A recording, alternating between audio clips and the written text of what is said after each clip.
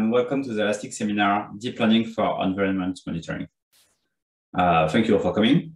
We have 6 speakers today with talks about agricultural monitoring, carbon stock estimation, forestry analysis, and so on. We will cover a deep learning method ranging from attention mechanism to meta learning and repeat supervised learning. I will also take this opportunity to remind you of the IFRS Congress in Nice next June. This Congress is the largest event of the photogrammetry and remote sensing community and is held for the first time in France in over 90 years. Expect over 1,000 papers and 2,500 participants, industrial expos, keynote speakers, forums, a gala dinner, and also tutorials, some of which are presented by myself and also some by some of the speakers today. So if you're interested in going a little bit further than what you hear today, this would be a good opportunity. So remote seminars are nice, but if you miss in-person conferences, that may be of interest to you. Also, reminders that the submission deadline is on January 10. So yeah. Okay, so our first speaker today is Charlotte Pelletier, who has done some very interesting work on time series analysis with deep learning, and will present an overview of the field today. Okay, so now let's start the presentation. So I will talk about time series as well. It was titled. So as you're probably all aware, time series describes the evolution of a process over time, and they are everywhere. So in your daily life, for example, with your smartphone, with your localization system like GPS, in the food security with spectrograph of different food types, and also in environmental applications that I will talk about today. There is a current trend that it is that the time series are increasing in quantity due to the increase of the number of sensors that record time series data. So how it looks for, Earth observation applications. So here I displayed a satellite image time series that I have extracted from Landsat 8 satellite. And so you see that over the time, so we are looking at the same area, but at different time steps. And so you see that the vegetation, the landscapes is evolving during the year. So here it's a bit old, it's 2013, it's in the south of France, but I'm sure that you see that, for example, crops are evolving a lot. And this is, mainly why we are using satellite image time series in remote sensing application is for the monitoring of vegetation or more generally of landscape, to see the evolution of different landscape, to see the changes on land cover, with land cover being the type of surface that you see on the image. So for example, a forest, water, and urban areas, or a specific type of crop. So here in the presentation, I will focus on one specific application or one specific use of satellite image time series, where in fact we are not really dealing with images, but we are really dealing with time series data. So what we are doing currently is for each pixel of the image, so you know that the image is composed of several pixels, and for each pixel, for example, here in red or in blue, we extracted the temporal information. So here I display, for example, the NDVI for 2 different crops, so corn and soy. And so NDVI is normalized difference vegetation index and allows to show the growth of the vegetation. So you see the different phase of evolution of the crops. And by comparing this time series, we can probably guess that they are different, and by using some algorithm, we can try to define which type of crops we have here. So here, I display other examples of corn and soybean that are two summer crops. So you see that they are growing at the same period, but there is still a small temporal shift. I also displayed wheat NDVI profiles for different crops. And so you see that here it's very different from corn and soybean because wheat is a winter crops. So the peak of growth is at a different time period. And I also displayed a forest, a type of forest here, the broadleaf tree. And so you see that, the NDVI stays quite constant during the year. Okay, so more formally, a time series is a sequence of values that it is ordered in time. It can be either univariate, as the NDVI profile, for example, or multivariate. For example, if we are keeping all the spectral band information. The time series can be possibly of different lengths. This is especially the case in remote sensing applications where you have clouds, where you might have different sensor acquisitions, so different temporal grid, temporal support for your time series. So here I just give a brief example univariate time series. So let's say that this is the NDVI that describes the soy crop here. And when we are dealing with time series data, there are many analyses that we can done.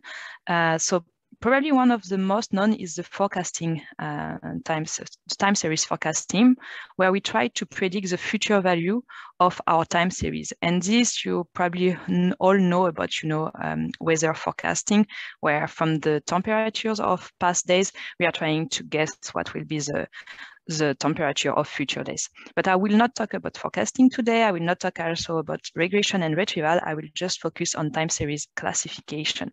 So what is time series classification? So the goal here is to associate an unlabeled time series with a class.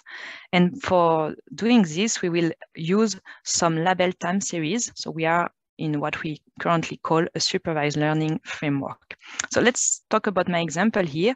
I have a black time series, and I want to know if it's a normal heartbeat or if it's myocardial infarction.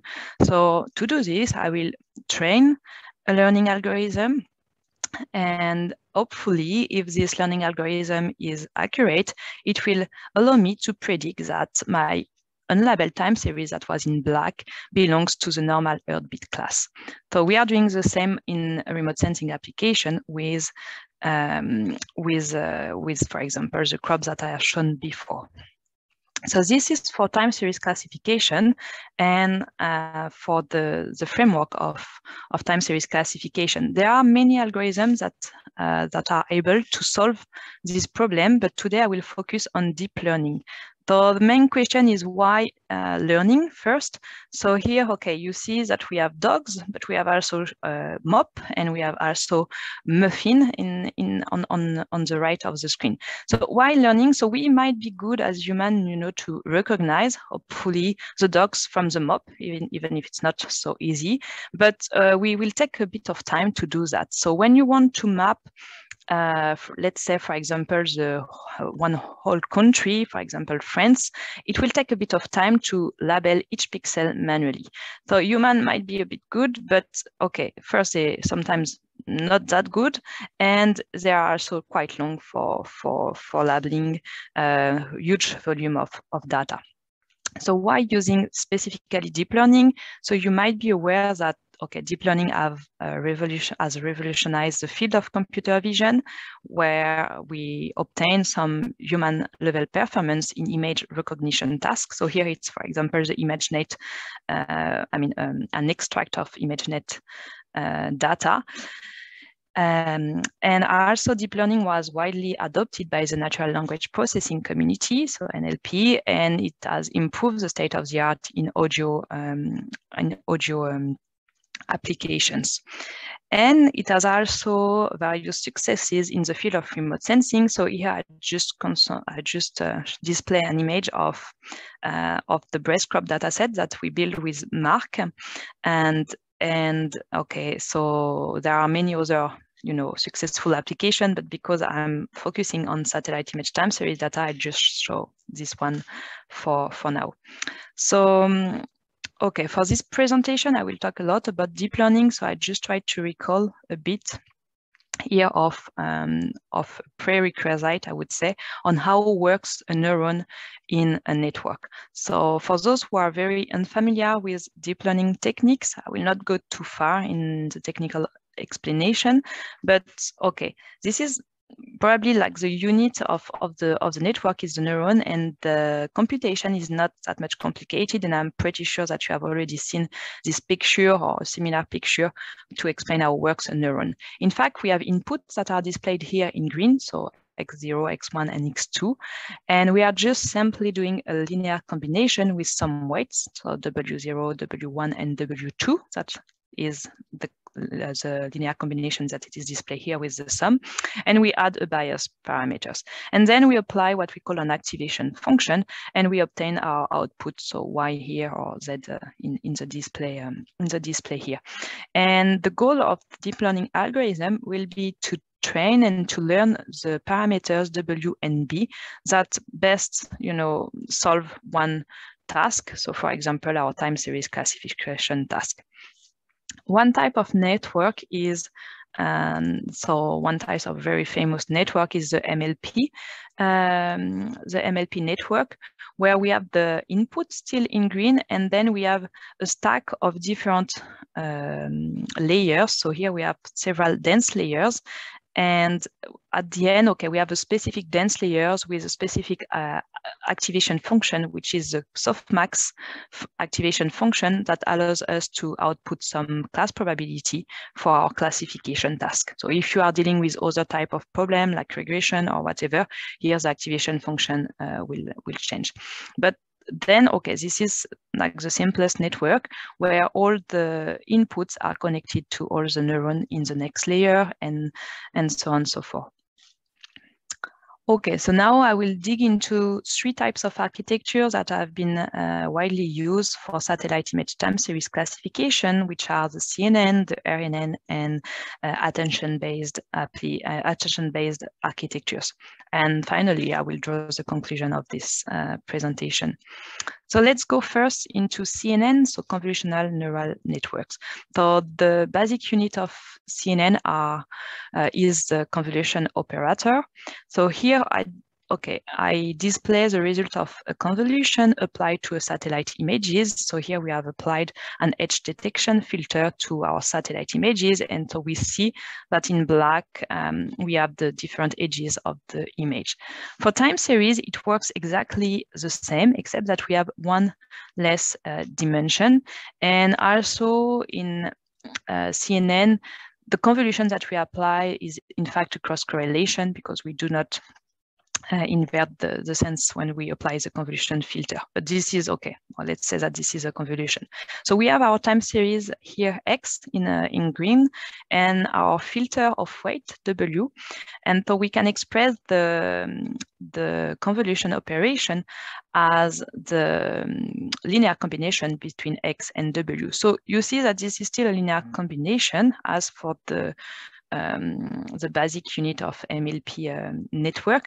The difference is here that the convolution filters has a given size, and we will slide over the full time series our convolution filter. So let's say, okay, we will apply our convolution filter for each time element in our time series. So let's say that we applied our convolution filter for time 3, time 4, time 5. So we will output a value at time 4. So the computation that we will simply perform here is 3 times -1 plus 0 times 2 plus 1 times -1. That will give us the final value of -4.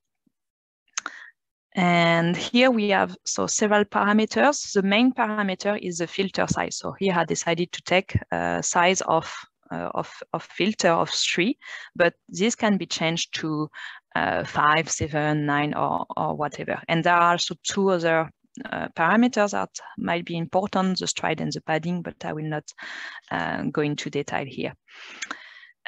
So why, okay, this convolution operation should work with time series data, because, okay, it exists, we can define it formally, but why, okay, it's interesting to use it in CNN for time series, because first time series CNN has various success in sequential data analysis like text, audio, and because also CNN are able to detect invariant pattern. So here we are in the similar problems and images where CNN have demonstrated their power, but we will apply it for time series, and this might be even an easier task than for images because we have one less dimension for time series and images. So here it's another example of applying the gradient convolution filter to our blue time series, and we will obtain the red time series.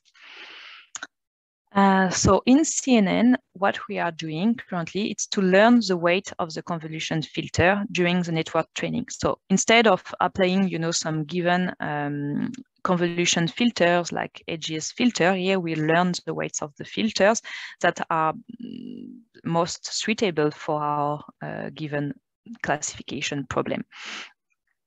So, okay, in CNN, we currently stack several convolution layers. Usually we use pooling layers, or we might use pooling layers, and then we end up with some dense layers to mix the features that have been learned by the convolution layers, by the first convolution layers, and output finally the class distribution and make a prediction. So, okay, let's go into one architecture that has been used a lot in remote sensing, at least as a baseline architecture. So this is a temporal convolutional neural network that I developed with my colleagues in Monash. So here it's a very simple and basic architecture. That's why it is often used as a deep learning baseline. So we have as an input our multivariate, for example, time series, and we will apply convolution filters. And we will just mix the information with a dense layer here and another dense layer to output the class probability. So here, for each convolution, we have a fixed filter size, and we have no pooling layers between convolutions because it works best for satellite image time series classification. So, okay, this is the architecture. Maybe just a word about one important concept on this architecture, on this CNN architecture, which is the receptive field concept. So, unlike when we use dense layers, the output in a CNN layer will depend only on a region of the input signal. And this region is called the receptive field. So let's say that here in gray, we have our input time series. We have our sliding filter here in red. So the output is blue time series for the first layers. And for example, the element here in this time series depends only on the elements that are shaded here in blue. But when we added a second layer, we increase our receptive field. This is normal because now the output here for the time element in the green time series, so will depend on the same size of receptive field for the blue time series, but for the gray time series here, the receptive field is much higher. So it means that for making the prediction here for the green time series, we use a bigger part of our input time series. And this receptive field concept is really important because if you try to detect some long pattern in your time series, you should increase your receptive field. So you should increase probably the size of your convolution filters. On contrary, if you try to detect just some peak pattern on your time series, probably you can decrease your receptive field, so decrease the length of your convolution filters. So this is something quite important in CNN. Okay, so now let's move to recurrent neural networks, so RNN. So RNN are intrinsically designed for sequence data. They are able to explicitly consider the temporal correlation of the data, and they are currently the state-of-the-art architecture for many time series problems like forecasting tasks. So how it works, so we have a recurrent cell, and so here we will do the computation at each time step t. So the state of the recurrent cell is affected by the past information that I called here, that I denote by ht-1, and the current time series element that I denoted by xt. And we have also, as previously, a set of trainable parameters, wx, wh, and bh, that are the trainable weights and the bias that we will be learned by backpropagation through time. So, okay, if I formally write on this, we have the current state, so the hidden state, ht, that it is equal to the hyperbolic tangent of wx-xt plus wh-ht-1 plus bh. So let's say that the hyperbolic tangent is our activation function, which is the case. Then we have this computation that it is still similar, in fact, which what we seen for the dense layers or for the convolutional neural networks, except that here we applied it at each time steps and we are using the previous information that has been learned. But we are all still doing some linear combination of our inputs with some weights. So usually we say that RNN are good at considering past, possibly future information during computations. Also, they are good at considering time series of different lengths, which is not the case for CNN architectures, but they are also slow to train due to the backpropagations through time, and they fail to extract long temporal dependencies.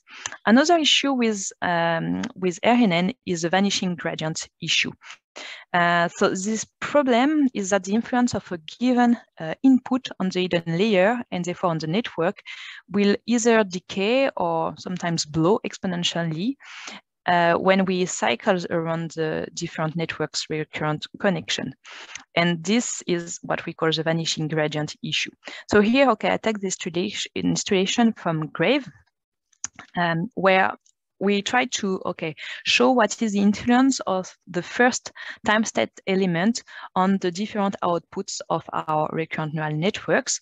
And so what we see, the first element, so when it's when here the shadow is darker, it means that it has more influence. And what we see here is that the influence of the first input element will quite be null for the final output, because we are losing the track of this first element when we are applying RNN.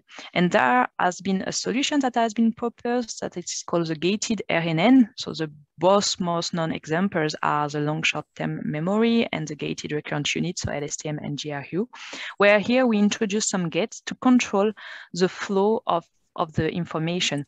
So here we see the gates on the left, below and above the hidden layer, so the hidden state. And so we see that, when there is a run, we will allow the information to flow on the network. And so here we see, that, for example, the first time step element shows the gate mechanisms can be used to make a prediction at the fourth or at the sixth element, which was impossible with standard RNN. So with gated RNN, usually we can learn long-term dependencies. So in remote sensing, these architectures have been used also a lot. Here we have the traditional architecture where we stack several RNN-like layers. So for example, here LSTM. So as you see, there are many references, and there are probably some that I haven't even mentioned here. There is also a use of RNN for combining with, for example, CNN or other types of architecture, the RNN architectures, to try to exploit the temporal, but also the spatial structure on satellite image time series. So here we are not working only with time series information, but we are working with also the images. So this is a bit out of the scope of my presentation, but I wanted still to say a word about it, because this is current trend in the field, and it has been a lot used as well. Okay, so let's move now to the last architecture that I want to introduce that are based on attention mechanism. So attention mechanism, it's actually not very new. It has been initially proposed in 2014 by Garnot and was linked with RNN architecture. But they have started to become very popular with transformers in 2017 that have revolutionized a bit the use of RNN and variants of RNN architectures, because one drawback of RNN is that they are not fully using the GPU power, as there is this backpropagation through time that it is quite slow. In transformer, this issue does not exist, and we do the computation for all the time element in our time series in once. So initially, the transformers has been proposed for sentence translation, so it's quite complicated architecture composed of an encoder and decoder part. But in fact, for time series classification, which is obviously different than sentence translation, the only part of the architecture that interests us is on the left here on the figure. So let's just move to try to explain what is the attention mechanism. So given a values V, that is our sequence of observation, what we want to calculate is a result H that will be based only on classification relevant observation. So okay, if I try to maybe take an example, let's say that you have your time series and you want to denoise your time series. Usually what you will do is for each time element in your time series, you will, for example, apply a Gaussian and say, okay, my new denoise time series, it's equal for each time step at the current time step, but also a bit of the past and the future time step. So this is exactly what we do with attention mechanism. We try to rebuild a new time series where we, okay, put some attention on some specific part of the time series that are relevant for a given problem. So here, okay, we have our sequence observation, and for example, we output, okay, an attention score, and we output a new element in the time series based on attention score. So with the matrix representation, we have the values here, we have the attention score. So that should sum to 1 because it's probability. And so we will do the computation to obtain, for example, the new value here, 0.27. And if we apply this computation for all elements in our time series, we obtain a new time series here, H. So here we have now, okay, let's say that we have a multivariate time series. We have our attention score that becomes a matrix, a squared matrix, and we have our output that it is of the same size of our inputs. So the question is how we can compute this attention score. So the A here, how we can compute this matrix. So a solution that has been proposed is to use a query, Q, and keys to do this computation. So it might look a bit complicated, but okay, let's first talk about this exponential divided by the sum of exponentials that it is here. This is what we call usually the softmax normalization. And here it's just to ensure that our attention score, so alpha t, will sum to 1 because we want some kind of similar probability stuff. So what it is in fact interesting in this formulation of equation 1 is this k of qkt. And k here is what we call the alignment kernel function. It can be different stuff, but usually it's a dot product or cosine sinus similarity function. And so we compare query with our key qt. So the idea behind this alignment functions k is that large value, so the attention, it will output a large value, so large attention, if the key is similar to query. Otherwise, it will output a small value if the key and the query are different. So let's take a concrete example with word embeddings. So here we have different word structure. We have 2 words, structure and chaos. We embed this word with the glove vector representation. So we obtain for structure and chaos a vector representation of dimension 300. And we will compare with other vector representation of the words in the sentence, life is what happened when you are busy making other plans.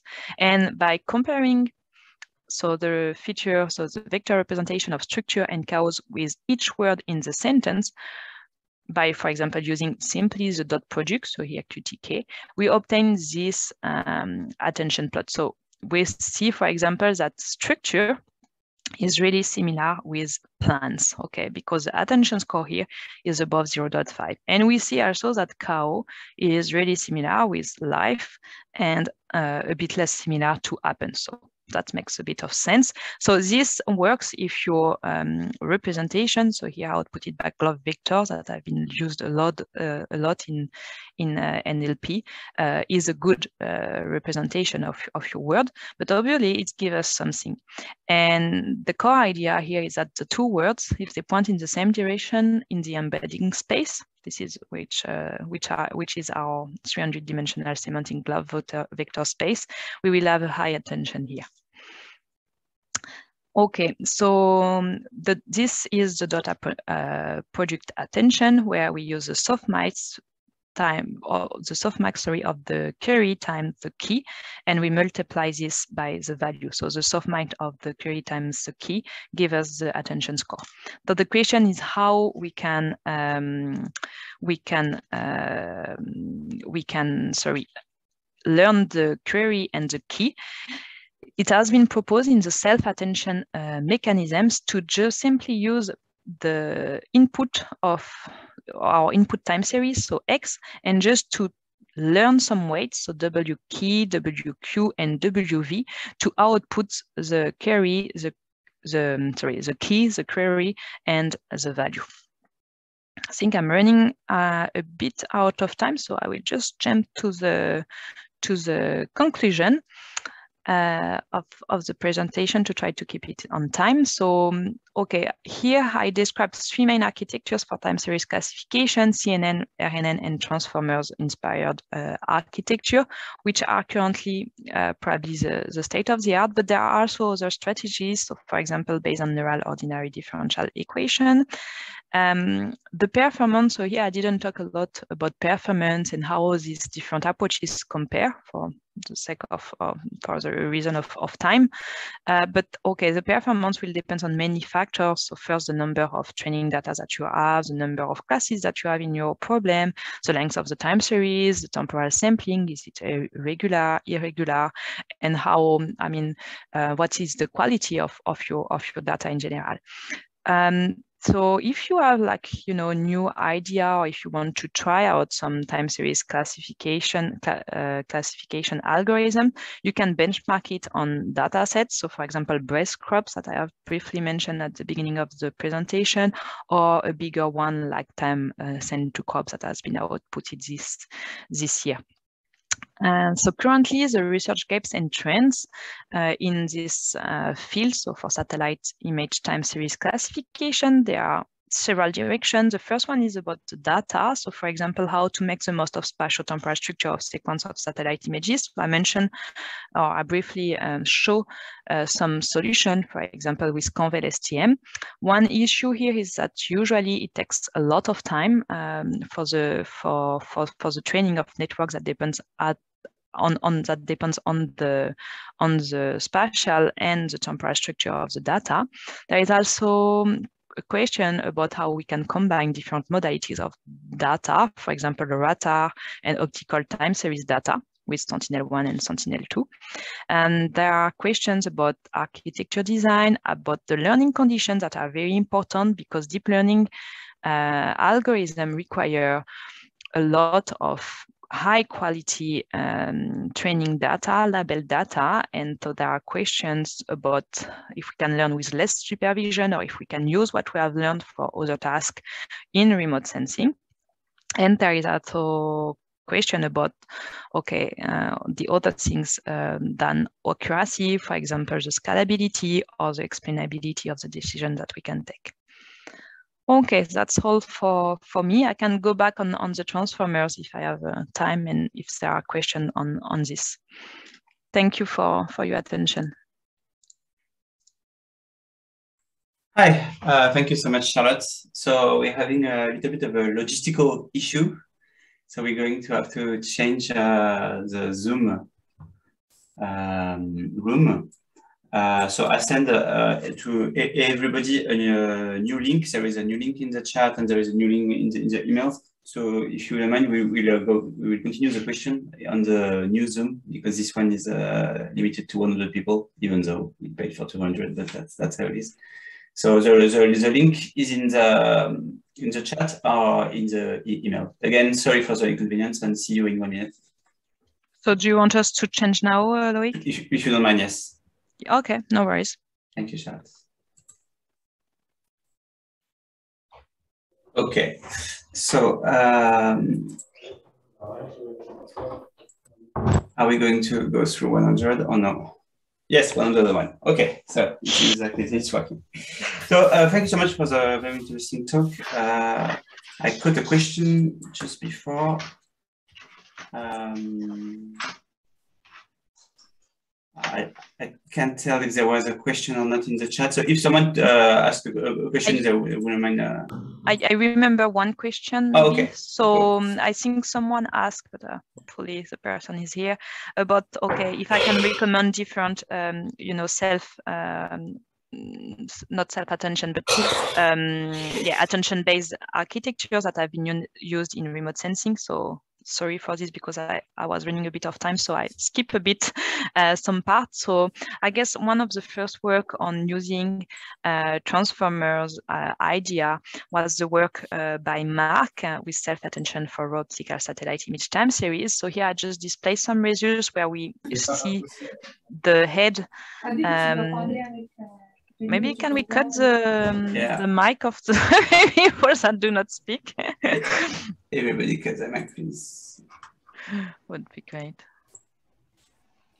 Okay, thank you. So here, okay, I display some results of Marc paper where we see on the top the input time series and on the bottom the output time series that is computed by using here the attention score. So the clearer is the edges, the more important is the element in the input time series. And here we have different head in the network. So okay, Marc work is the first one. Another work that is currently kind of state of the art in satellite image time series classification is the work performed by Vivien that will also present today, I think, and Loïc. So it's a temporal attention encoder of the pixel set encoder and temporal attention encoder, but the self-attention mechanism is in the TAE part. So here it's a variant of the transformers where there have been some modification to adapt to satellite image time series specificities, but it looks like a transformer with okay some small differences, and I'm sure that Vivien can answer all the questions about this architecture better than I can. There are also some other work. I think there is a work of Yuan on self-supervised pre-training of transformers for satellite image time series classification. I'm happy to share more references if needed. Thank you very much. There's another question about how to extract richer information when the time series are operated by clouds. Do you have a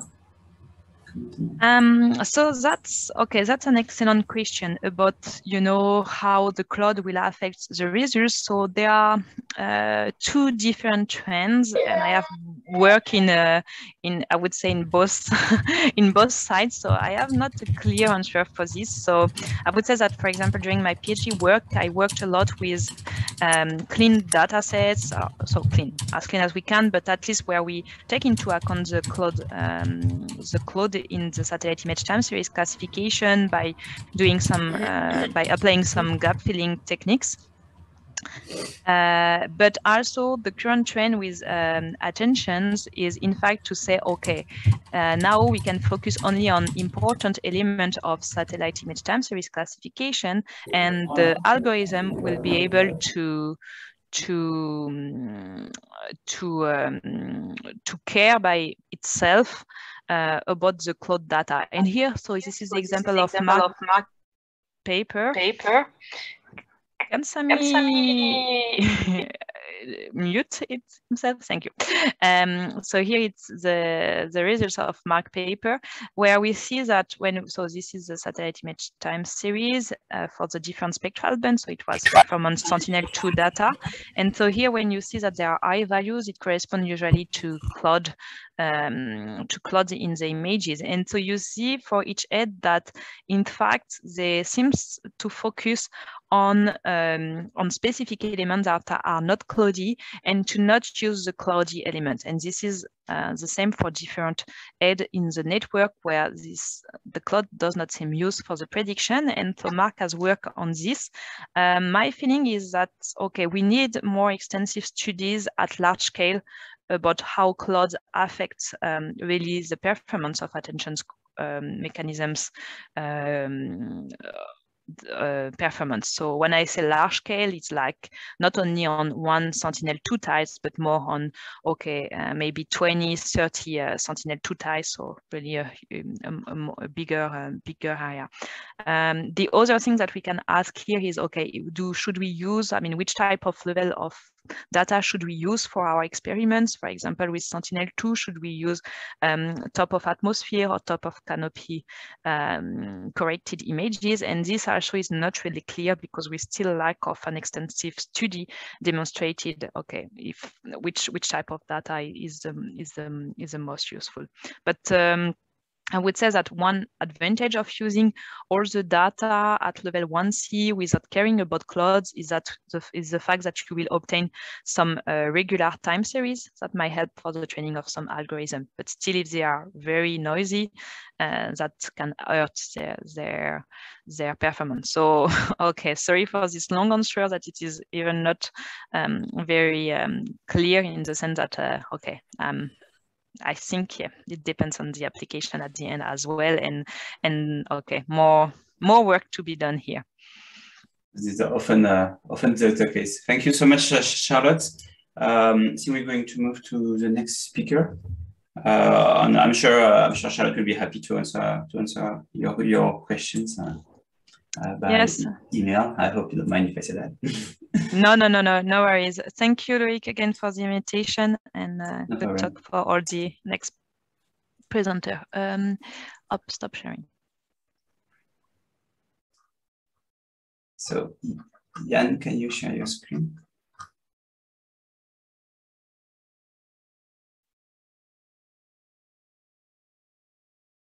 All right, awesome. Right, so let me quickly introduce our next speaker, which is Dirk Wegner, who did his PhD at Leibniz University in Hanover and is now head of data science, chair at University of Zurich, and head of the EcoVision lab at Zurich, and has also been recognized as one of the top 25 young scientists utilizing science for good by the World Economic Forum, which is very impressive. So thank you, Jan, for being here. And you can start whenever you want. Right, thanks a lot, Loic, for the invitation. It's a great pleasure to be here and talk to everyone. And in the coming 20 to 25 minutes, I will present our work on towards high carbon stock maps at global scale, which is a joint work with Konrad Schindler, Nico Lang, and Ralph Dubaya and John Amsden, partially also from the NASA JEDI team. All right, so the high carbon stock approach, what is that? So this so-called HCSA categorizes landscapes according to their carbon stock, which is important in terms of mitigating climate change, for example, protecting the environment and areas of high biodiversity that often occur also in high carbon stock areas. And this HCSA defines what landscape to protect and which landscapes can be developed. And this is essential for a lot of multinational companies like Barry Callebaut or Nestle, Cargill, Unilever, who follow this HCSA approach in their no deforestation policies in their supply chains. For example, if they are sourcing palm oil in Southeast Asia or cocoa in West Africa, for example, and they ask their suppliers to adhere to it. And you see here in this image that I basically copy-pasted and stole from the HCSA people, from the technical leaflet, how this is done. And the idea is very simple. So you try to come up with a map that tells, okay, that protects everything left from this orange vertical dotted line, so everything left, so the young regenerating forest, low density, medium density, high density forest, this is all above a certain carbon threshold per hectare, and this should be protected. And to protect this piece of land. And then everything below this threshold can possibly be developed. And of course, this is overly simple. Then there are further considerations that are done, for example, land use rights of indigenous people or other high carbon areas that do not necessarily have forest on them, let's say peatland and so on, or mangroves, for example, also. And the problem here is the implementation.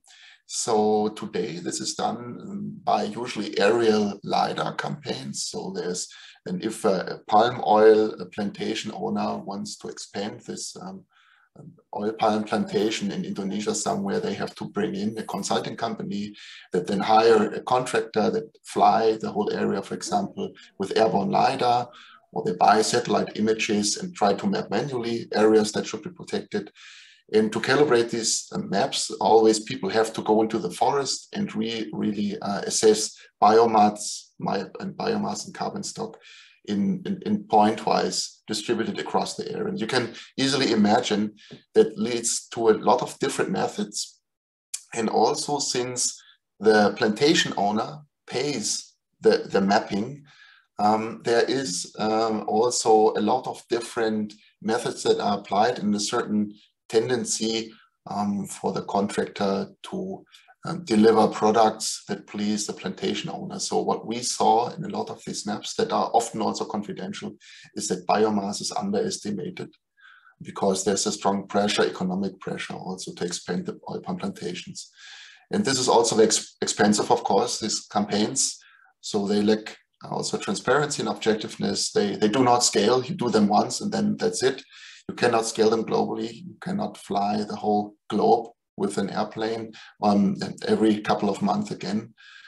And then the quality is low. So what we are aiming at here is that we come up with an approach to produce these high carbon stock maps globally consistent. So one approach for everything. They should be open source. So the maps should be publicly available. The source code should be publicly available. The method itself, everything should be transparently evaluated using good scientific practice, such that we get something that is acceptable and transparent. So in this talk, I will sort of quickly give an overview of how we do that. And we do it in basically 3 steps. So the first one is that we do a dense canopy height regression per pixel from Sentinel-2 images. And then the second is that we need to scale our reference data to global scale in order to be trained, able to train our models.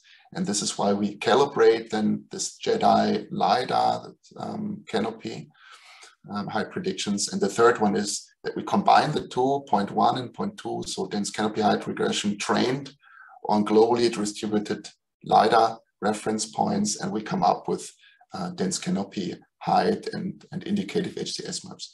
So let's look at the first part.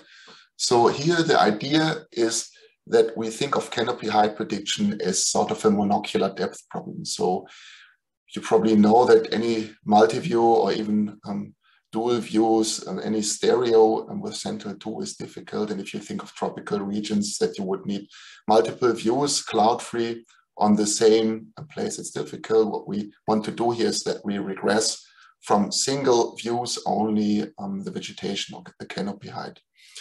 And so the input is the Sentinel-2 image. And then we use basically 18 separate convolutional blocks, and the output is then a canopy height layer in a 10 by 10 meter raster. And what we also do is that we avoid, in comparison to standard computer vision architectures, we avoid down or up sampling. So we set strike to 1. We don't do max pooling here to not lose spatial resolution.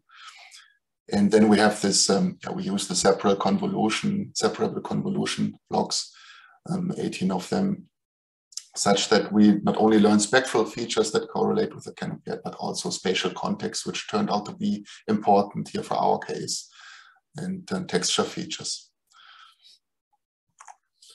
And then we apply a standard loss function for regression, so L2 loss. And we have 2 test cases where we have airborne reference data where we can train, validate, and test our approach on. So unsurprisingly, one is Switzerland, where we know all our colleagues, and we have 2 test regions here from our colleagues of WSL, and the other one comes from the NASA Elvis campaign, is in the country of Gabon. And Gabon is in West Africa and was chosen because it has a lot of dense natural rainforest and a lot of very high trees. And if we do that, so now this is the canopy height prediction for Switzerland, and color encodes the canopy height. So everything dark is low, close to zero. What is black? Everything oranges, and then yellow is very high. And here in Switzerland, we have trees up to 40 meters high, although those are very rare. And so if we zoom in, so here's in this white box here in Graubünden, we zoom in, we see that we can nicely detect a lot of fine-grained canopy height structure, and we come up with an overall mean absolute error of around 1.7 meters. Yeah. And of course, this is not as good as if you would do an aerial LiDAR campaign or something like this. But one should see it as sort of an additional complementary thing that you can do, because now this is sort of a, let's say, cheap way to do annual updates, something that you cannot do with aerial LiDAR campaigns, even not in Switzerland, too expensive. And for Gabon, so this is the country of Gabon, the outline again, the same color encoding, now up to 60 meter high trees and even higher, so they're even higher trees. Again, the white box here in this delta shows an interesting part. So you can see here and the zoom in and the very high trees, so which is yellow, orange is the mangroves in the delta, and those are also nicely detected and they are very high trees also. So this was also detected mostly with a good accuracy. And of course, the mean absolute error is worse. We have much higher trees, and I will also show you in a minute that our approach, of course, also saturates at some certain height. And okay, so once we have this, we basically have to scale our reference data to global scale, right? Because now we used airborne LiDAR data and very high resolution, good quality data. And if we want to scale globally, we have to move to different reference data. And this is when we got in touch with the NASA JEDI team, so John Armstrong, Ralph Dubaya. And and here now the goal is with the JEDI LiDAR product to get globally but scarce footprints and each point-wise footprint provides one reference data point for the canopy height.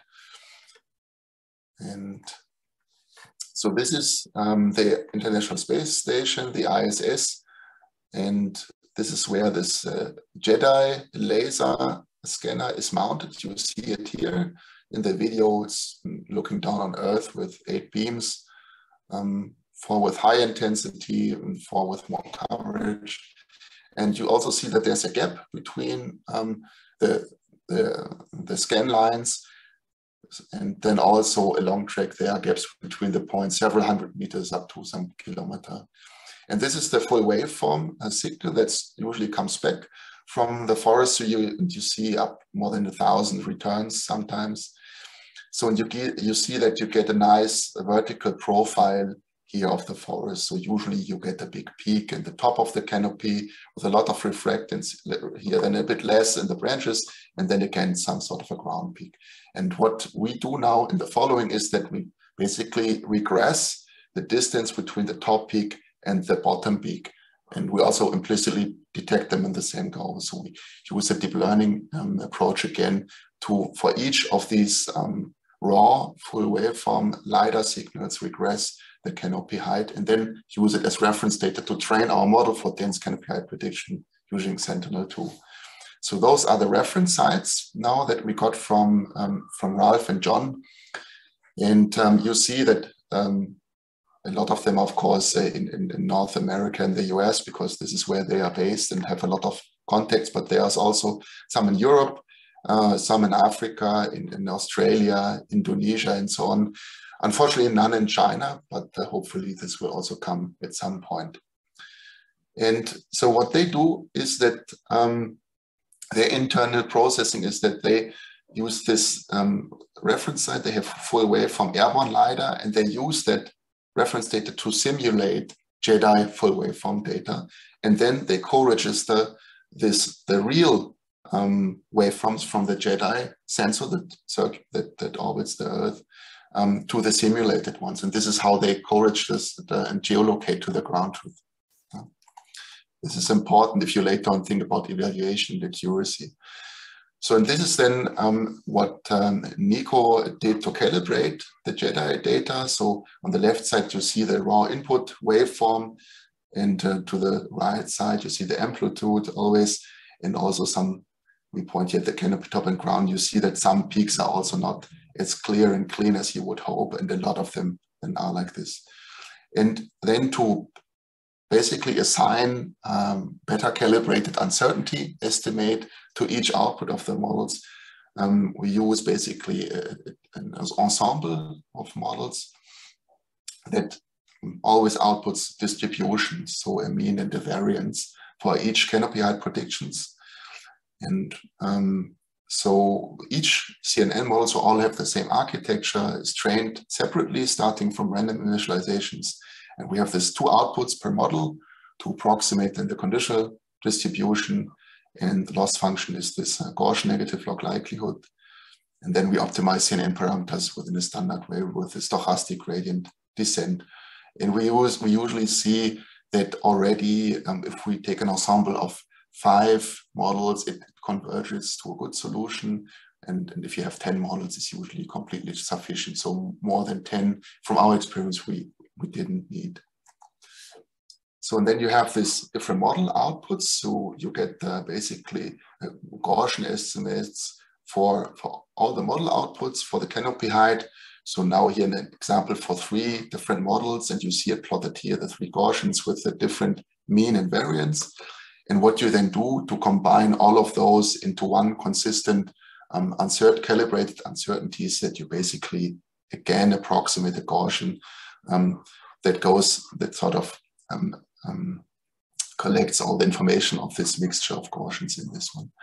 And then we follow the standard approach that was also proposed by others before. It's not from us, like Kendall Gall, for example, in Vision, to basically combine epistemic and aleatoric parts and output one variance for each pixel on the ground.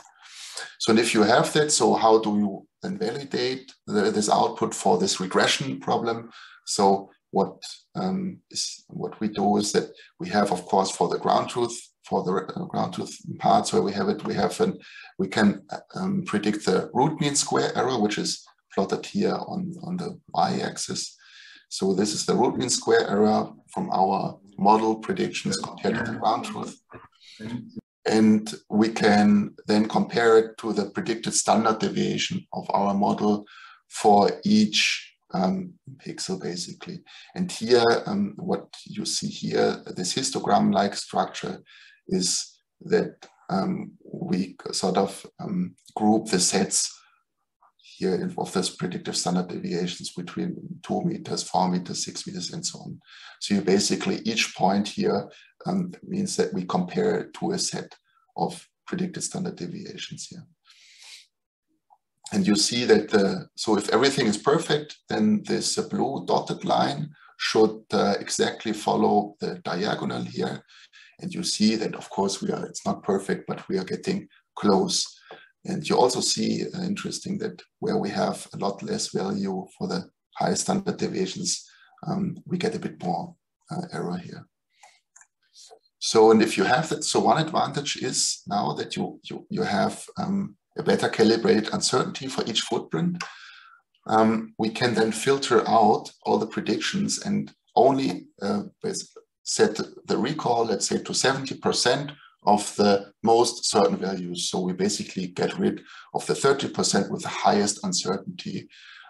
Because if you recall and remember, we want to use them as reference data. So we want to get rid of a lot of error and rather say, okay, if there's a lot of error, then I wait for the JEDI sensor to fly around the globe a bit more and wait until it comes back to the same point again, or to the similar or close point, and then do the same procedure again and hope for better calibrated and more accurate values.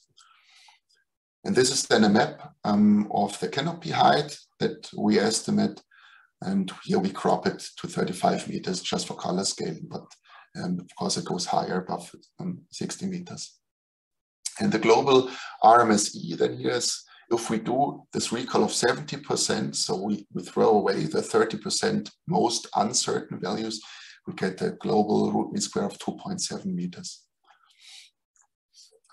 And if we look a bit closer for this result with a 70% recall, we also see that we have a tendency to underestimate high trees. So here on the left, on the y-axis, again, we plot the residuals, and on the bottom, we point the predicted canopy, so the canopy heights from the ground truth in this case. So this is the RH9098, so it's basically top height of the canopy.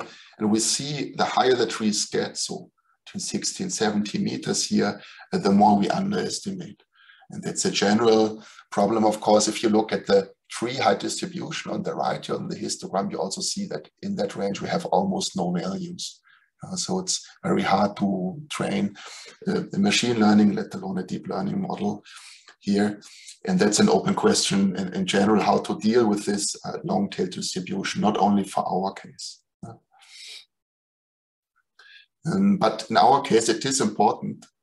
We should make an effort to get rid of that, because the biomass in the carbon stock does not grow linearly with tree height, but more so. So the high trees contribute over proportionally more biomass. And this is what is important for us.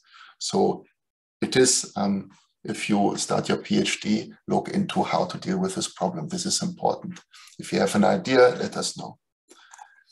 So, and then we move to the last part of this. So now I've shown you in the first part how we can regress canopy height from individual Sentinel-2 images. In the second part, now I've shown you how we can basically get the reference data set at global scale, well calibrated with uncertainty outputs. Now in the third part, I will show you how Nico puts all of this together to finally get this HCS maps. So now we combine the two, as I told you. So the JEDI points we use as reference data, and we train then a model that regresses canopy height. And then in the next stage, we train another model that translates canopy height to carbon stock to finally arrive at this indicative high carbon stock map that we wanted from the start. So this is now a map, a canopy height, a 10-meter ground sampling distance of Malaysia, Indonesia, and the Philippines. When we combine the calibrated sparse JEDI footprints that we use as reference data to train a model for dense Sentinel-2 imagery prediction of canopy height. And again, the canopy height here is color coded, so everything dark is lower, everything brighter, more yellowish is much higher trees. So you see here in the center of Borneo, for example, very high trees. So, and now what we do now is that we have the canopy height. We look for carbon density reference points to train another ensemble of methods, another ensemble of CNNs to basically predict carbon density from canopy height. And fortunately, we have a good reference data here in the north of Borneo from the ESNA lab, who did map a bigger region with a large campaign with ground truth measurements and aerial data and so on in the Sabah region. And this is what we use then as our calibration field. And if you do that, so we translate the canopy heights to carbon stocks, and then we threshold at different carbon stock levels using the HCSA definition. And then we also add more map layers that are interesting for applications. So we have separate projects that mapped all the palm oil and palm oil density even. So everything here with the egg white color is palm oil plantation. We also mapped the coconut in the Philippines with the light blue. And we took the Copernicus built up urban layer here, the red ones. And all of this is also open source and online. You can play with it. And if the slides are later on shared with all the participants, you can click on the link and play with the map. So, and all of this now gets us to an accuracy of around 86% if we look only at the threshold between the high carbon stock. So this is the high carbon stock. Everything here below the line should be protected. Everything above can be turned into some plantation or urban developments and so on. Of course, you always have to be a bit careful here because it's still missing additional layers. like indigenous land rights, and also peatland. We didn't consider it here, future work and so on. So just a summary how that goes. So this is the comparison of one of the regions. So this is the Central 2 image. Looks very beautiful, I always think. And then we predict the canopy height from this. And this is a palm oil plantation in the egg white. And you see it here in the Central 2 image already nicely, the plantation. And then we go from the canopy height with the ensemble of CNNs again to the indicative HCS classification here. And this is how the whole pipeline goes. All right, so almost done. So what are the next steps? So, and now maybe those who are also working in this domain know that there's a new JEDI biomass product. So there's not only a canopy height, but also a biomass product. And this is, of course, so can be a bit a shortcut for our method because, and it's also helpful because we no longer have to look for local calibration, like in the north of Borneo from the ESNA lab, but now we also have basically a global distribution of biomass values. And we could directly go and predict biomass from Central 2 images, or still go via canopy height prediction and then take a, let's say, more hierarchical approach. Then we should scale globally. So at the moment we have Southeast Asia. Now we want to do it also for cocoa regions in West Africa, for example. We need more land cover layers. And so for cocoa we have already, but peatland and mangroves. And then if we think about Latin America, also rubber, so rubber also for Africa and Southeast Asia, but soy and pastures for Latin America. Then we are also currently building a rapid forest degradation alert system using Sentinel-1 data. So every 6 days, it should spit out an alert or not if someone is starting to chop down the rainforest. And then we ultimately want to make this a publicly available open tool to everyone. And so last slide. So some exciting future directions. So of course, since we are working on it, I always think uncertainty estimation in deep learning is cool and great and important. I think there's a lot to be explored still. Also, if you think about what Charlotte presented before for time series, for analysis, for RNNs and so on, I think for crop classification also, I think it's an exciting topic to think about how to better calibrate uncertainties without having to run deep ensembles all the time, which waste a lot of resources. Then combining machine learning and physics-based modeling, so physics constrained or consistent learning is interesting. Everything also that is under this fuzzy term of explainable AI, so really understanding what kind of evidence is the deep net looking at and so on. And then last but not least, I'm running around and talking about work that basically other people do. And the guy who did all of this here that I presented today is Nico Lang. And he will finish his PhD in spring next year and will be on the job market and looking for a postdoc. So if you're excited about what he is doing, let him know and reach out to him. With this, I thank you for your attendance and for listening, and I'm open for questions. Thank you. Hi, thank you so much, Jan. We have just a few short minutes. So I read some of the questions from the chat. One question asking you about the pre-training, asking you if you use a pre-trained model trained in Gabon and Switzerland when using your sparse JEDI branches. No, we don't do that. So we didn't do that.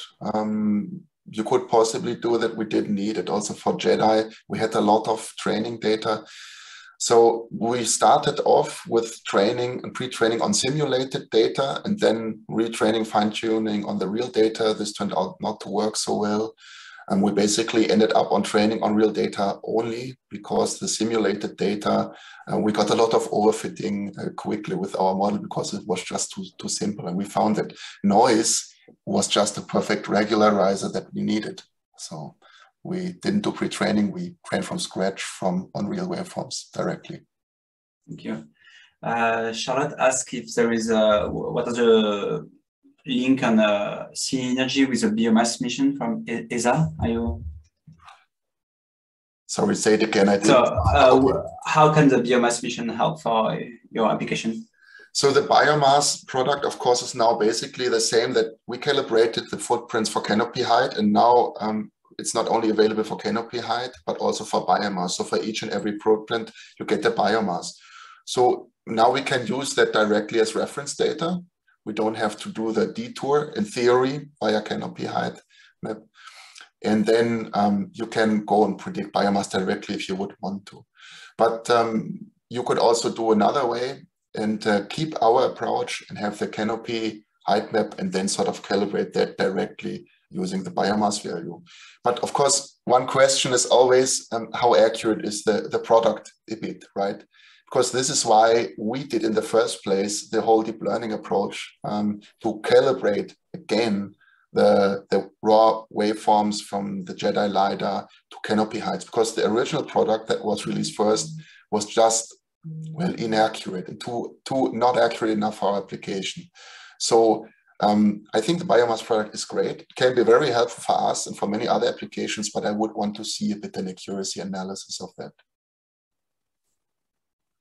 I see. Thank you. A question asking you, why did you decide to use a coarse resolution for the generation of your global canopy height, and if it would be better to use the global forest canopy height map produced by Maryland University at a 30-meter resolution? Oh, but we have a much higher resolution. We have 10-meter resolution, not 30. So ours is already much higher. And then the forest cover map, I think this is also, so it can be helpful if you want to do a GIS analysis. And we also used parts of that. It's one on one of the slides. We used the MODIS, a slightly different version, to filter out all the non-forested areas for the canopy height prediction. So that we used. Yeah.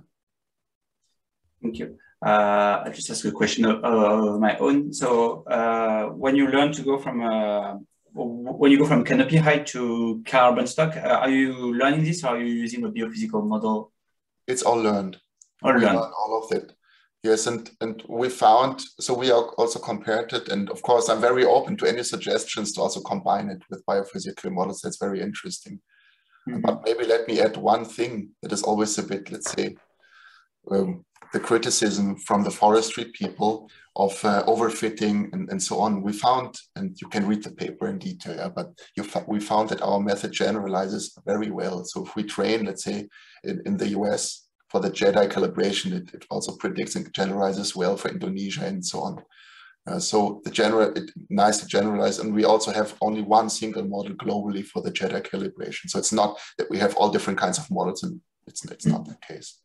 Because there is quite a huge domain shift, right? The temporal, spatial, bioclimatic, different sensors. Do you think your model generalizes so well because it's an ensemble Bayesian method, or? So I think that the JEDI calibration for canopy height, in the end, what the thing does is it looks between the distance of the canopy top and the bottom footprint. And if you learn this across a certain variety of forests, I think then it doesn't change so much for the rest of the globe. So I think it doesn't look at much more than that. We don't know because we didn't do any explainable stuff or anything. So this is missing, of course, and interesting to explore in the future. But yeah, yeah, good question. But I think that's the case because the real problem is pretty easy to solve. But important nonetheless.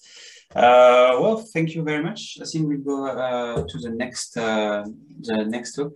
Vivien, if you're here. Yes, hi. Hi. Can you share your screen? Yes. So Vivien is a PhD student of mine. He's defending his PhD in January, and he will join Jan, our postdoc next year. So this is a recent work. So Vivien. Yeah, thanks, Loic. So hi everyone, thanks for attending. Today I'm going to talk about panoptic segmentation of agricultural parcels from satellite image time series. So this work is basically the content of our latest paper that got accepted at ICCB this year. And we have three main contributions in the paper. First, we introduced a novel encoder for satellite image time series, the UTAE. And this encoder sets a new state of the art for semantic segmentation. And then to tackle the task of panoptic segmentation, we introduce an instance segmentation module, parcels as points, which sets the first state-of-the-art for panoptic segmentation. And to allow evaluation of such methods, we introduce also PASTIS, a new benchmark, panoptic satellite image time series, which is first benchmark with panoptic annotations of satellite image time series. So this is basically the content of the following slides as well. So the driving of this work is crop type mapping. So crop type mapping is the production of a map that identifies the boundaries and crop type of each agricultural parcel in a given territory. And this type of information has a lot of applications ranging from subsidy allocation to environmental monitoring. And in several countries, such as France, the production of these maps relies on manual declaration by farmers. In France only, that's 10 million parcels that are annotated each year. So from a machine learning perspective, that can be seen as a virtually unlimited source of annotation. And on the other hand, we now have access to high resolution, both temporally and spatially remote sensing data. In this work, we use Sentinel-2. So Sentinel-2 multispectral imagery, which is well suited for vegetation monitoring. And yeah, because it's to this date the best open access source of data in terms of spatial and temporal resolution. So with this observational data and using the annotations of the farmers, the broad aim of this work is to develop methods to automatize at least partly the production of crop type maps. So this task of crop type mapping is typically addressed as a classification problem in the literature, either at pixel level, where a semantic label is predicted for each pixel, or at object level, if the boundaries of the parcel are assumed to be known, and so the whole parcel is classified based on the sequence of observation. But in many locations, this assumption that we know we have access to the boundaries of the parcel is a bit too strong, because parcel boundaries are not known or can change over years. So, and on the other hand, it's information that is important for some applications. In the case of subsidy allocation, it's important to be able to instantiate, to distinguish each individual parcel and attribute it to its owner. So that motivated us to frame the crop type mapping problem more generally as an instance segmentation problem, where we want to train models both to predict the parcel boundaries and the crop type, such as such a model. I mean, we show an illustration of this in the figure. And since agricultural parcels do not overlap, this motivated us to frame more specifically the problem as a panoptic segmentation problem, which became a standard task in the computer vision literature. So to perform panoptic segmentation, we first need to encode our satellite image time series into relevant feature maps. At a high level, we can describe satellite image time series as a sequence of images, and it can thus be seen as similar data to video data, but there are some key differences between these two types of data. So we argue that we cannot directly use the plethora of methods that have been developed in the computer vision literature for video encoding. Name a few differences. So the spatial frame of reference of satellite image time series is fixed and absolute, thanks to the georeferencing of satellite images, whereas it's relative in video data. The acquisition time in satellite image time series contains crucial information, so the same observation will not convey the same meaning if it was taken at the beginning of the growing season or at the end, whereas the acquisition time of video frames is typically arbitrary. And also one other big difference between the two types of data is that due to cloud obstruction, the sampling rate of satellite image time series tends to be uneven, whereas it's regular for video data. So the point here is just to say that due to these differences, we focus on developing dedicated methods, dedicated encoders for satellite image time series. So here we show a quick review of recent state-of-the-art approaches for satellite image time series encoding. And we found that a good way to categorize them is based on whether spatial encoding and temporal encoding is performed at different spatial scales. And we found that what seems to be successful in recent approaches is that both spatial and temporal encoding operates at different spatial scales in the feature pyramid plus convalescent and the 3D units. But in those architectures, temporal encoding relies either on recurrent neural nets for this architecture or temporal convolution in the 3D unit. And we've seen in previous work on parcel-based classification that we obtain better results with self-attention-based temporal encoding. So in our work, we propose a novel spatial-temporal encoder that will encode that will perform spatial and temporal encoding at different spatial resolutions and use temporal self-attention for temporal encoding. So we based our architecture on the LTIE, which Charlotte already briefly introduced. So the lightweight temporal attention encoder is a simplified self-attention encoder that we derived from the transformer. It's based on a self-attention mechanism similar to that of the transformer, but which we modified a bit to be more parameter and memory efficient. And we showed on parcel-based classification that it's it provides better performance than an off-the-shelf transformer. And so the broad idea of architecture is that we integrate this LTIE in a unit architecture. So the unit architecture is composed as typically of an encoding and decoding branch. The encoding branch is applied in parallel to each image of the input time series, producing sequences of feature maps. We have successive strided convolutions to reduce the resolution at the different levels. And at the lowest resolution level, we apply our temporal encoder pixel-wise, and thus collapse the temporal dimension and obtain a single feature map representing the whole sequence of inputs. Decoding then operates as it typically does in a unit architecture. And so the second main idea of this architecture is that since we want to perform temporal encoding at different spatial scales, we reuse the attention masks that were computed here at the lowest resolution in the computation of the skip connections at the upper levels. To do that, we simply need to resample the attention masks obtained here to the resolution of the upper levels. This, for instance, can allow the model to avoid taking into account cloudy observation in the computation of the skip connections. As a comparison, what is typically done in multi-temporal unit architecture is to simply compute temporal means for the skip connections. So this way of doing doesn't allow, for instance, to avoid cloudy observations. So to test our methods, we developed and released the PASTIS benchmark, so Panoptic satellite image time series.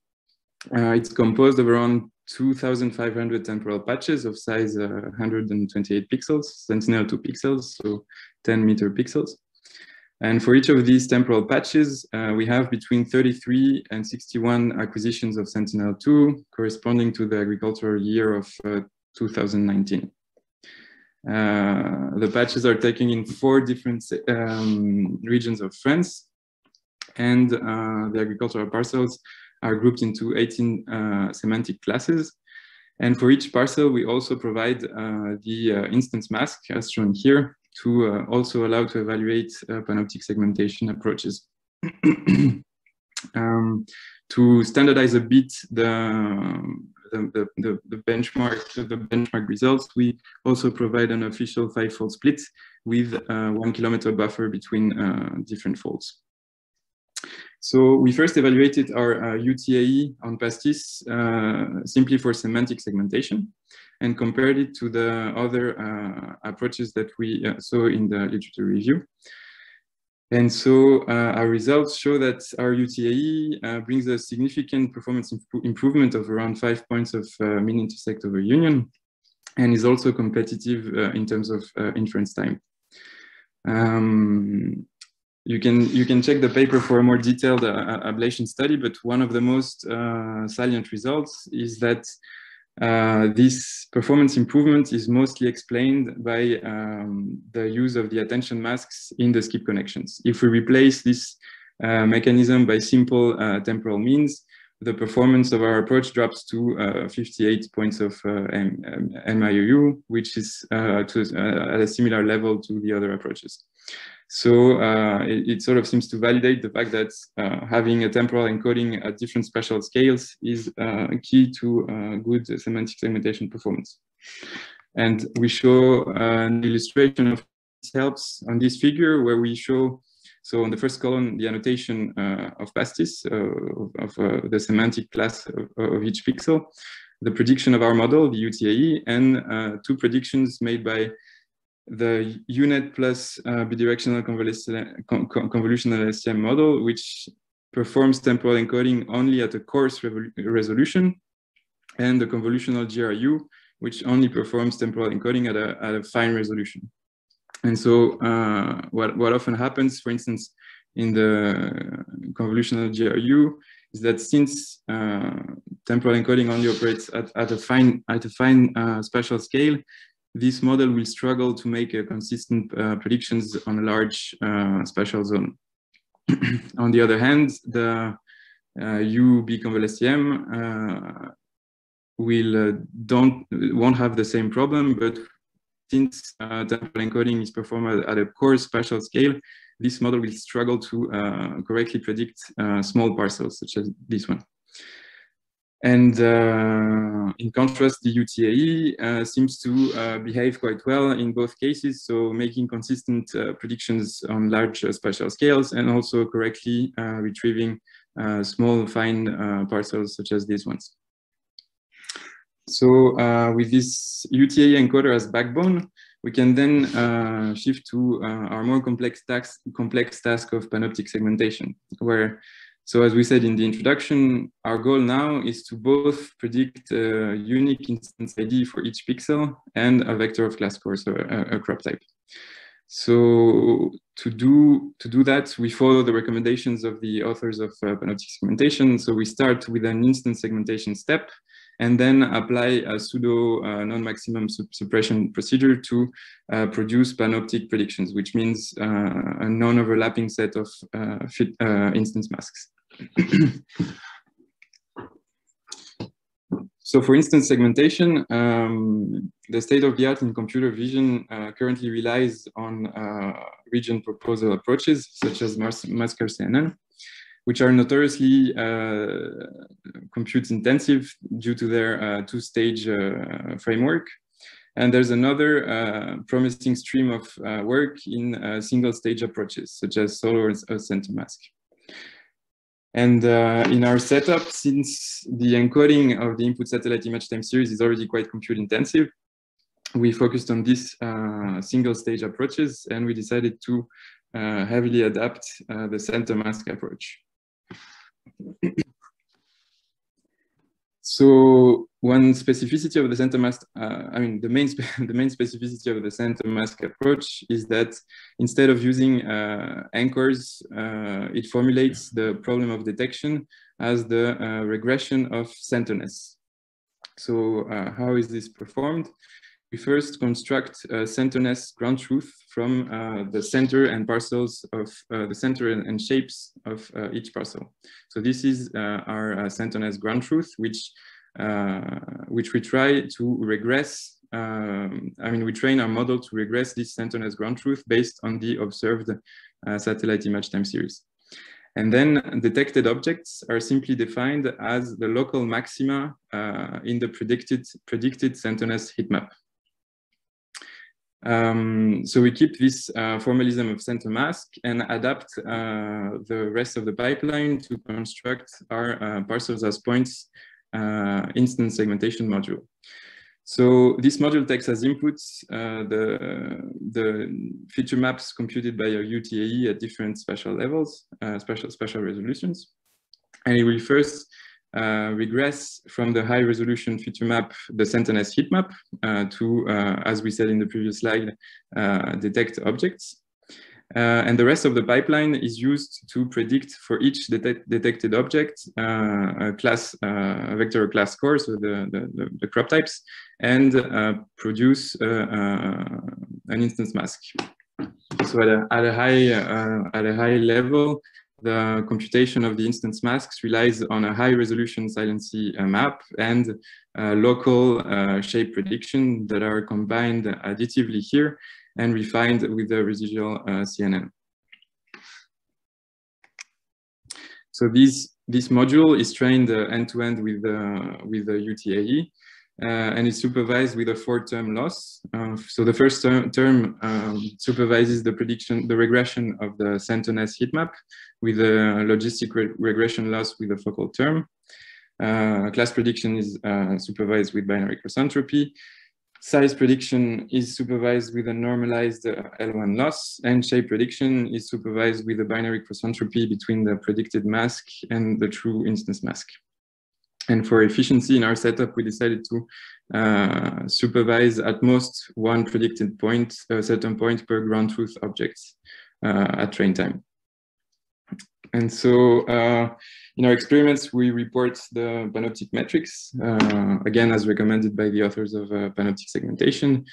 So the Panoptic metrics are the segmentation quality and recognition quality. And the product of these two metrics is the Panoptic quality metric.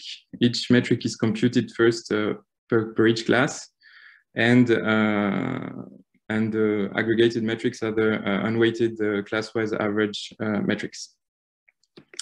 So we evaluate our approach of UTAE and PAPS on our PASTIS datasets and obtain a first milestone for Panoptic segmentation of satellite image time series at 40.4 points of Panoptic quality. We tried replacing our UTAE by a UNet and convolutional STM as backbone, and observed quite a big drop of 7 points of Panoptic quality, which sort of confirmed that our UTAE is also a good backbone for Panoptic segmentation. So we show on the image on the right some qualitative results of our methods. So the first column is one image of the sequence of the Sentinel-2 observations. The second column is the Panoptic annotations in the PASTIS dataset. The third column is the predictions made by our Panoptic segmentation model, and the last column are the predictions made by the semantic segmentation model. So the first thing to say is that semantic predictions are mostly correct. If you compare the color of the color maps between semantic predictions and annotations, most of the time the semantic prediction is correct, and it's also the case in the Panoptic segmentation predictions. So this suggests that most of the struggle in Panoptic segmentation comes from correctly detecting the presence of a parcel and then correctly predicting the instance mask of each parcel. And so we see in this figure some examples of how this can be difficult. On the bottom row here, we can see that for a very thin and small parcels, such as the violet ones here, the Panoptic segmentation model struggles a lot and actually doesn't detect any of them. And another failure case is a case such as the one in the green circle, where we have a large parcel that is annotated as a single parcel, but has clear subdivisions within it. But since it belongs to a single farmer and is probably managed as a single agricultural parcel, is annotated as a single object. And these type of cases will be difficult for the panoptic segmentation, which will struggle to make a consistent prediction with the annotations. But we also see some positive effects of framing the problem of crop type mapping as a panoptic segmentation problem here in the blue circle, where we see a parcel where the semantic segmentation model was making inconsistent prediction across the parcel, but sort of forcing the model to make a single prediction for the whole parcel sort of solved the problem, and the panoptic segmentation retrieved the correct semantic class. We also compared the panoptic predictions made by our model to that of a model trained on a single input image. So to sort of assess the importance of the temporal dimension to this task. And we show a qualitative illustration of this here.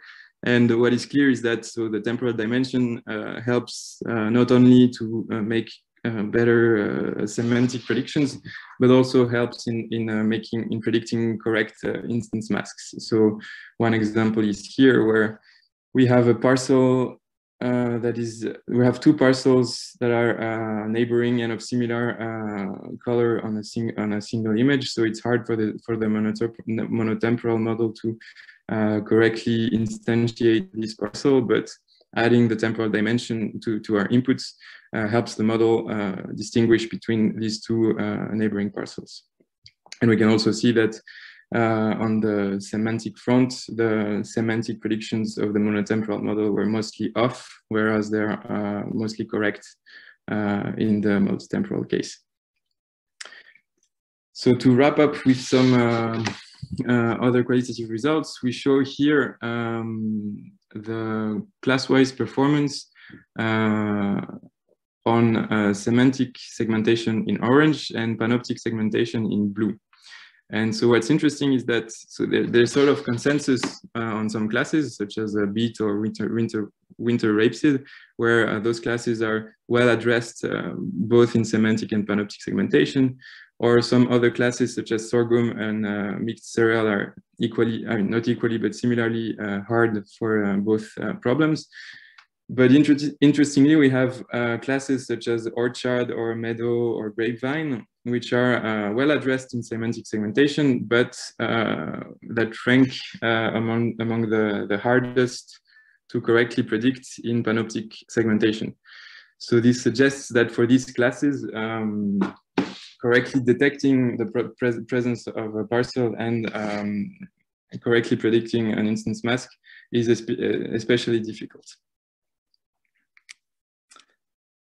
So as a conclusion, we've seen in this work, we've introduced the UTAE, so unit with temporal attention encoder, which is a new encoder for satellite image time series that can be used for semantic segmentation and which sets a new state of the art for these tasks. We also introduced PAPS, parcels as points, which is an instance segmentation module that, when combined with UTAE as backbone, sets a first state of the art for panoptic segmentation of satellite image time series at 40.4 points of panoptic quality. And we released the PASTIS dataset, which we hope will promote further research and promote satellite image time series analysis as a challenging playground for original computer vision algorithms. So all the code and data of this work is available on the links below. And to finish with a teaser, we have a follow-up work that will release soon, where we show that the panoptic segmentation of satellite image time series can be improved by leveraging the radar acquisition of Sentinel-1 combined to Sentinel-2 observation in fusion models. Thank you for your attention, and I'm looking forward to answering your questions. Thank you, Vivien. Question from Charlotte, asking you, how do you take into account the uncertainty at the parcel's border in the definition of the RPG, and do you do any geometric pre-processing to ensure its consistency? Sorry, I didn't get the first part of the question. How do you take into account the uncertainty at the parcel's border definition in the RPG? Okay, so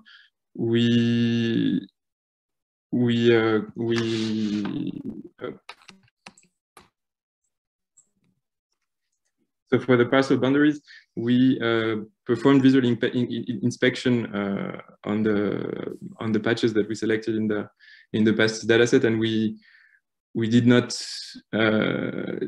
see clear delineation errors. We didn't quantify precisely the uncertainty in parcel boundary. It's probably in the range of 1 centimeter per pixel. And for the other question, sorry, what was it again? If you did any geometric pre-processing of the RPG to ensure consistency. Okay, so no, we don't do geometric pre-processing. We just removed parcels that were way too small. So either parcels that were less than 1 pixel, sentinel-2 pixel wide in either of their dimensions, for instance. Another question from Marc. When training on some tiles within France and testing on others, did you observe a drop in accuracy? So the way for now we didn't evaluate a sort of geographical generalization because each fold is the patches for each fold are selected in the 4 different tiles of the dataset.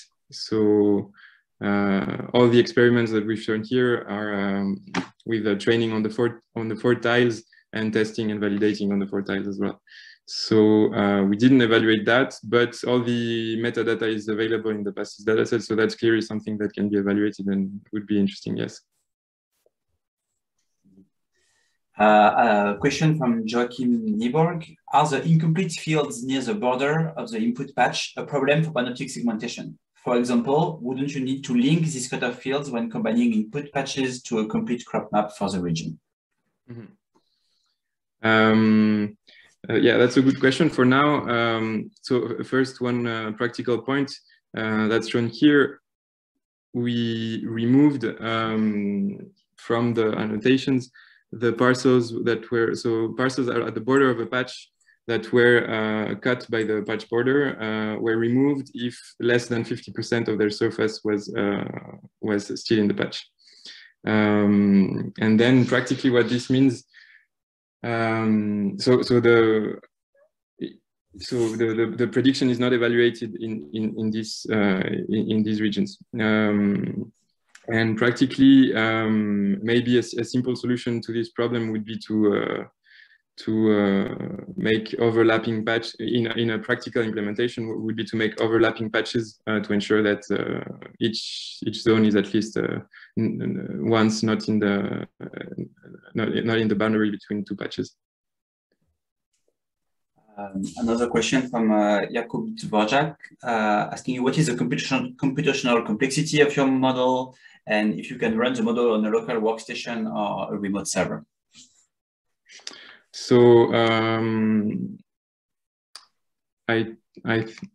so the UTAE, we show the inference time here. Those are computed on a V100 Tesla GPU. But it does run for inference only on a 1080 NVIDIA GPU.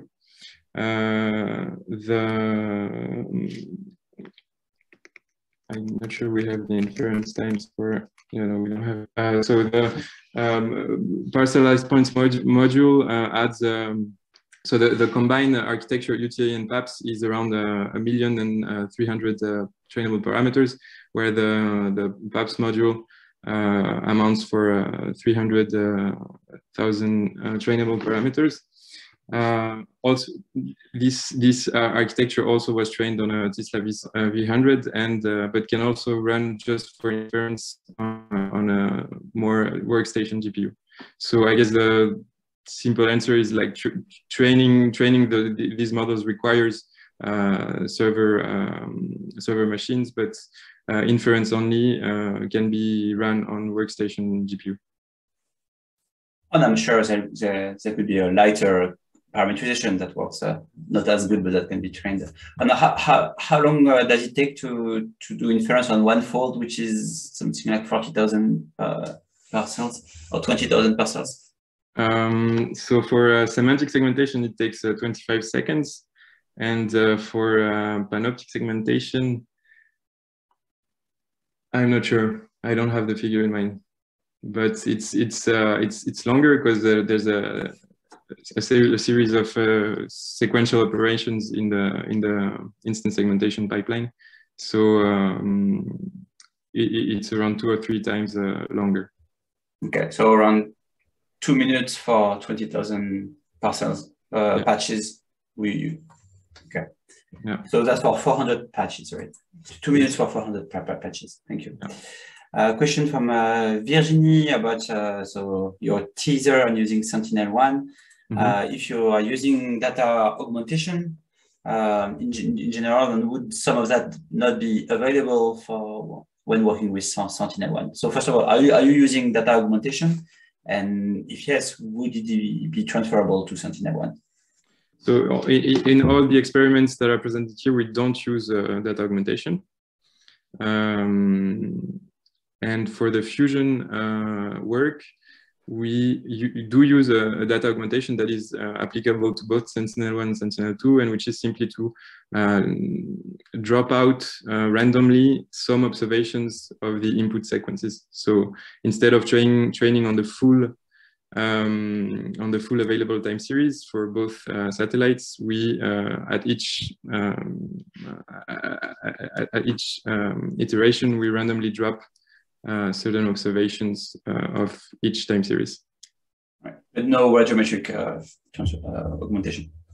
No. Thank you very much, Vivien, and everybody. So we will reconvene in 10 minutes for a talk by Marc Russwurm on metal learning, and Katrina on estimation of canopy multi-stratum structure, and Felix on learning crop rotation with deep learning. So we all meet in 10 minutes using the same link. See you.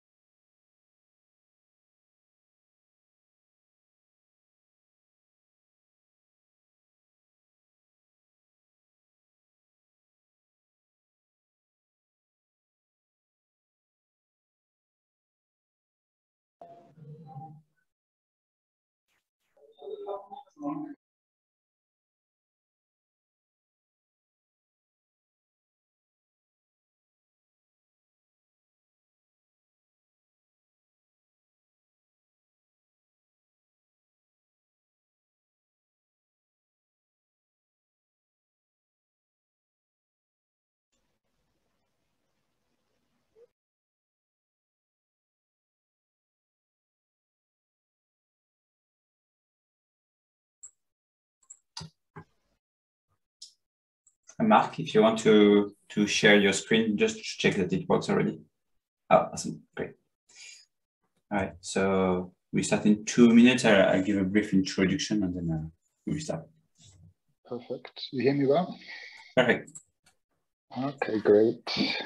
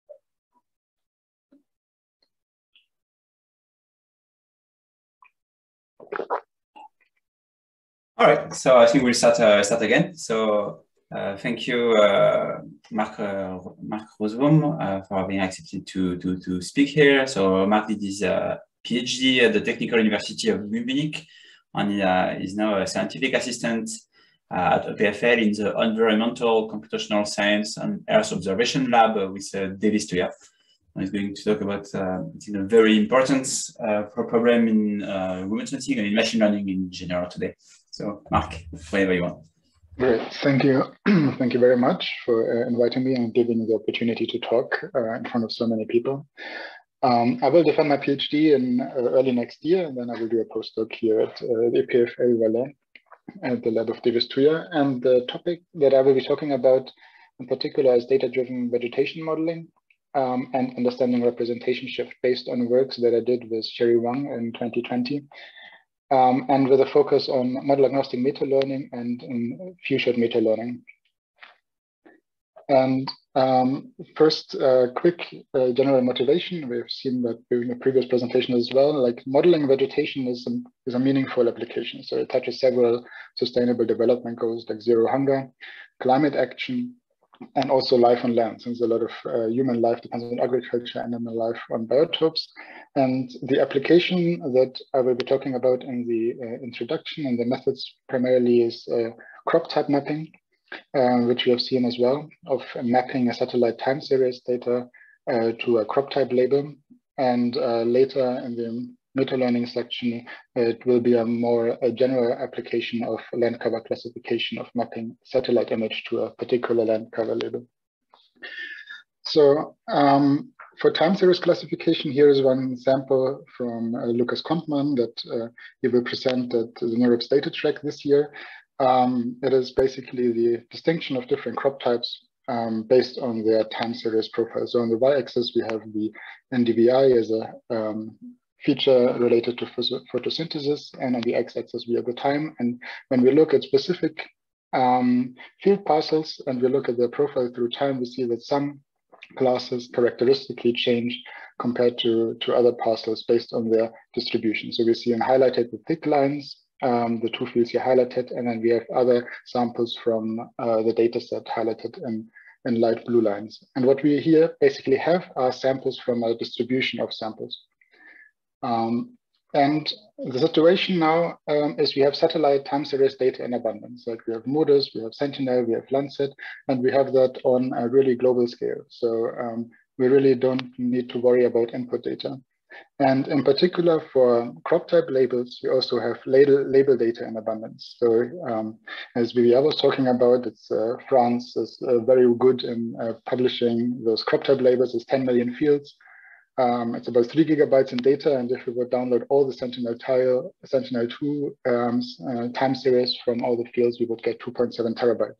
If we would get it for the entirety of Europe, we would have about 50 terabytes of data. So it's really massive data, big data. So is the problem solved, is the question. Because we have plenty of input data, we have plenty of labeled data. So naively, we could say, let's just train a deep neural network on all the data that we have available and we will be fine. But actually what we fall is something that I call here quite informally the data dilemma. And we will talk about this more precisely later in the following slides. And that is, whenever we train a model on one particular region, like here in the east of France, and we test it on another region, and here in France, we see a significant drop in performance. And this is related to out-of-distribution, or to poor out-of-distribution generalization. And it is quite dramatic, and it's not necessarily systematic. So we see here one region that is actually not that bad, while here the southern France is classified really poorly on a model trained here, actually worse than random. This is a toy data set of 200 samples per class per region. And those southern France parcels are classified at about 30% accuracy, and the random classifier would do 50% accuracy. So it's not necessarily very predictive when we train on one region how well we will generalize on another region. And the underlying cause, especially for vegetation, is pretty clear. It's the environment. Photosynthesis is a function of the environment. And when we look at environmental variables like precipitation and temperature, we see that there is a very fine-grained difference throughout the entirety of France. And the same goes for the globe, and through space and also through time. So what we have here is a situation that our data distribution is basically shift based on space and time. But what we like to do on a global scale with more and more data that we have available is we would like to take data and label data from regions where we have labeled data available, like for crop type mapping, it's Europe and it's United States through the crop data layer. We would like to train our models on this type of data, and then we would like to generalize better out of distribution on the other parts of the globe where the collection of the data is actually not that good. And this is the extreme case here, which we tested as the most challenging application at the end, where we would like to train on different regions throughout like all the other continents, and we test in Africa. But to understand and to formalize that a little bit more precisely, let's talk about some idea, like some structure, how we generate data in the first place to have a more precise understanding of what is going on. And we have a domain that is consistent of an input space and a distribution over this input space. And the domain is the set of these two things. And we can sample individual data points, unlabeled data points from this domain. And then we have a task in mind, which is, for instance, crop type classification. And that is a label space of the different crop type labels and a predictive function. And the predictive function maps the input space to the label space, so that we get essentially labeled samples. So each domain and task has an underlying predictive function that maps the input to the target. And this together builds us a joint data distribution, P. And then from this joint data distribution, we sample independently and identically distributed, we sample a data set. Because the original domain and the distributions are not accessible to us. Only the data set is accessible to us. And then we can use a deep learning neural network that takes the input data and the labeled data to basically approximate the predictive function of the task within this domain and task combination in this joint data distribution. So Ben David and Charles Schwartz say that quite figuratively, that the data set is the window that the learner has to see the world. So how is this IID assumption usually enforced in machine learning? And it is very common on a lot of benchmark data sets to have one data sampling process where one one time a larger data set is generated. So a large data set is sampled, and that is then randomly split into a training and a testing partition. And random splitting ensures that all the samples are identically distributed and they're independently sampled as well. And then we can train our model as before, and then we essentially compare it to the predictive function which is within this joint distribution. And we measure the in-domain and in-distribution generalization. And we do everything basically correctly. We can do multiple cross-validation splits. We can make sure it really generalizes well here. And our predictive functions are getting really good for the particular task in mind. And this is a very valid framework to test how good can our predictive function approximate how good can our model approximate the predictive function within this domain and task. But very often when we have a real world application where we would like to apply something on an open world problem, for instance, for chatbots, it's when you put it on the internet and suddenly people start to write on it in an interactive way, you see unforeseen situations. And we basically get data from another distribution, which is not the same domain and not the same task. And then what we do is our model that very well generalizes within this IID machine learning framework suddenly is compared to a different predictive function that it has never seen before. And then the accuracy basically drops because we are essentially comparing apples with pies to some degree. And this is our out of domain or out of distribution generalization. And so if we bring the example from here, we see that we're not doing anything wrong in training and testing here in this one particular region. We fulfill all the requirements that we usually have with the IID assumption. But this is of little value, especially on Earth-related situations where we usually would like to generalize beyond that. But then whenever we would like to test the model on some other distribution, we suddenly have to deal with the situation that we essentially violate this assumption of identical distribution to run to some degree or to other. And to some regions we violated less, and to others we violated more.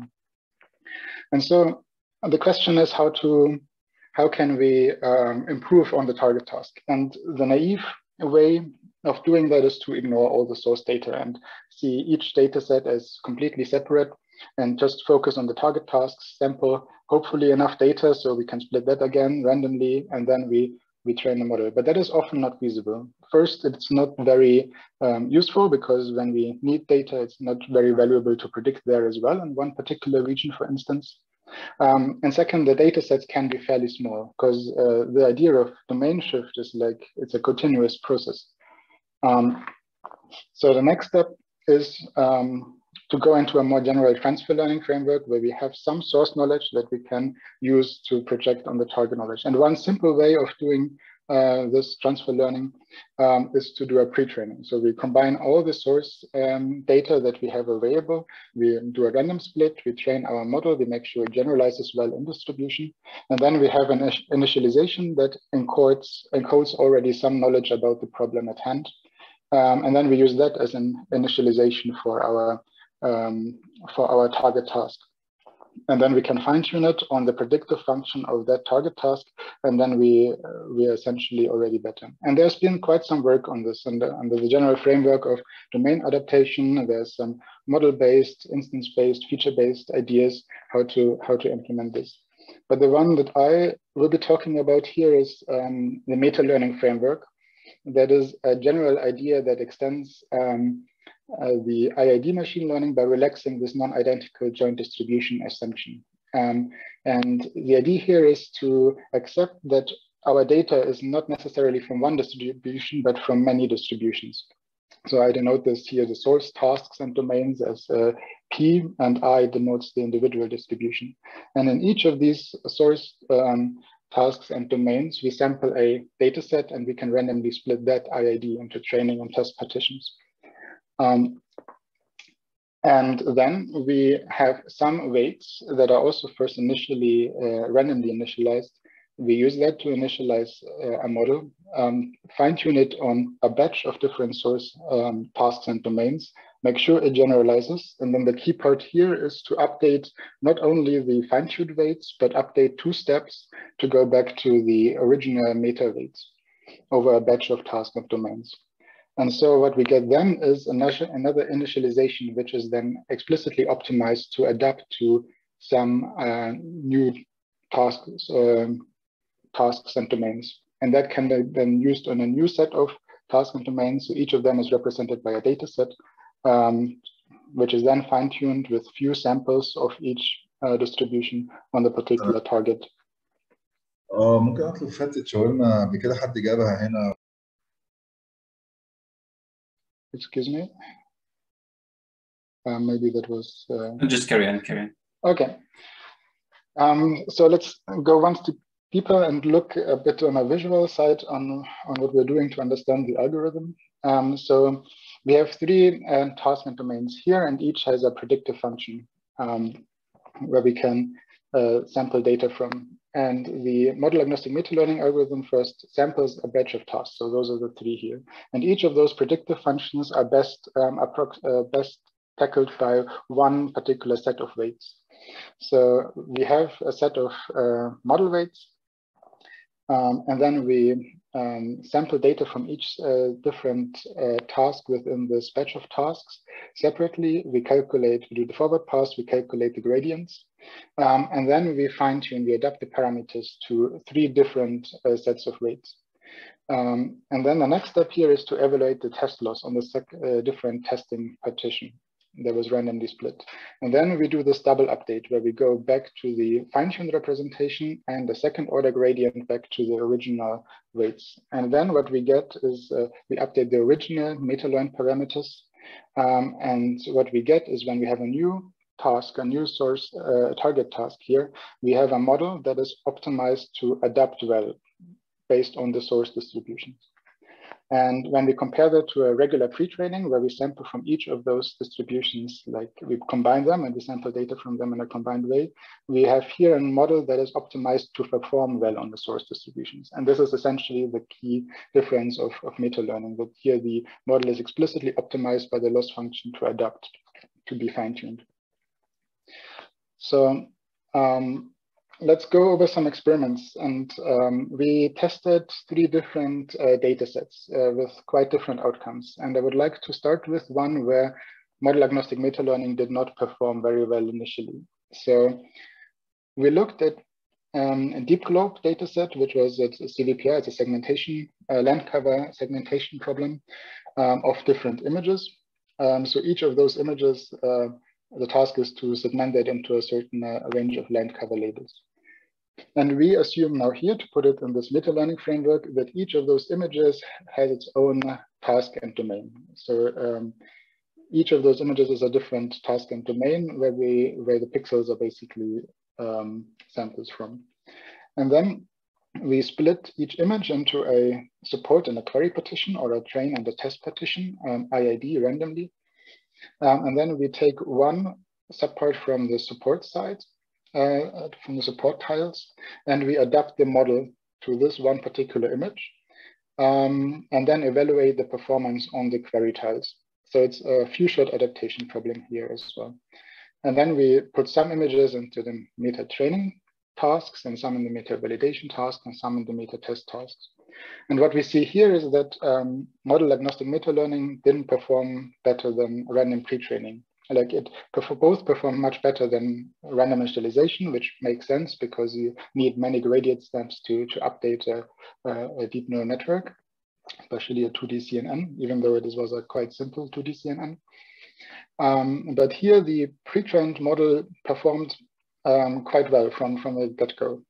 And compared to the meta-learned model that slowly caught up but never really outperformed it. And when we look at our assumptions that each image here comes from a different joint data distribution, we can test that by doing a dimensionality reduction and look at the principal components. And here we see that here the meta train, meta val, and meta test images don't vary very systematically. So our underlying assumption that the distributions may be different are not the case necessarily here. And so to test this, we split them in a characteristic way. So we took all the green images in the meta-train partition, for instance, or the orange images in the meta-val partition, and to basically make it more difficult for a classical machine learning model that is trained IID on assumption of one big distribution. And what we see here is that the pre-trained model does very poorly. Like the accuracy drop is quite dramatic because we are essentially training on apples and we're testing on pies. And then in this case, we see that the MAMA model also has a more difficult time because it's a more difficult problem, but it starts to outperform quite the pre-trained model from a quite get-go. And also the random initialization actually gets better than pre-training. So there can be a negative part of it as well if we do regular pre-training and fine-tuning. So let's go on a more global scale and look at the Sen12MS data set, which is actually where we actually know that the data is globally distributed, while on the deep globe data, it's very likely that the training and the validation set that we used basically was from the same region. And here we have 144 different regions on the globe, which we then separate into training, validation, and test regions. And each region is basically one large scene of Sentinel-1 and Sentinel-2 data, which we then split into different smaller tiles for training and testing, or query and support. And when we look at this line cover classification problem, we see that without any adaptation at 0 shot, the pre-trained model performed quite good, which makes sense since it's optimized to perform well on all source regions simultaneously, and not necessarily on the adaptation. And the MAML model without adaptation doesn't do very well, which makes sense. It's not optimized on that. But then if we just see one sample from each of the regions in the test, like one part of the test regions, we see that the MAML model actually did better compared to the pre-trained model. And this is consistent. It kind of flattens out, but it's quite consistent throughout multiple shots and also for the classification case and the segmentation case as well.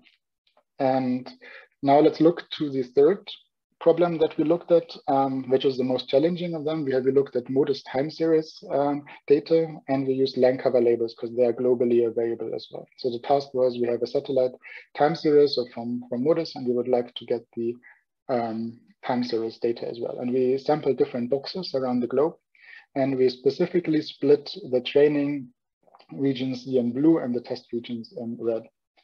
And it's a really challenging problem because the representations here in Africa are really different to the rest of the globe, and it's and we really test the adaptation here, and we see that it's quite mixed.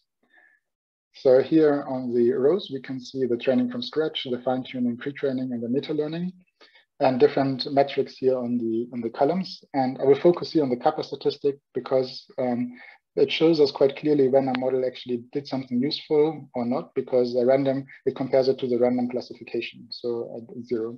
So when we look at the average, the mean performances over all of those 515 test boxes in Africa, we see that the MAML model did a little bit better, but it's really not good. Like the accuracy says it's good, but it's because it's a binary classification problem, because it's a two-way few-shot problem with 70%. Random classification is 50.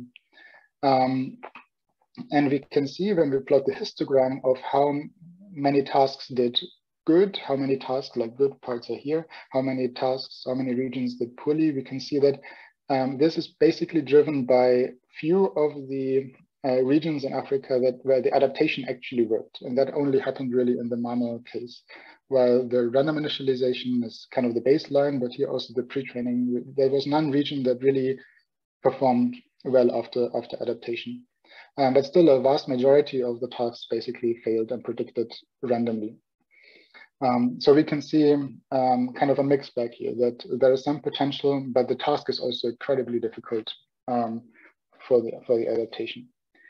So in general, what do we learn from it? And I'm taking this from the transfer learning book of Yang and Pan, which was published 2020, so fairly recent. And they ask the question when to transfer, because it's a transfer learning problem where we would like to use knowledge from some source domains on a target domain. And I think we see a few cases here. Like first, if the distributions are too similar, transfer learning is not really necessary. So I think we saw that in a deep cloud unclustered experiment.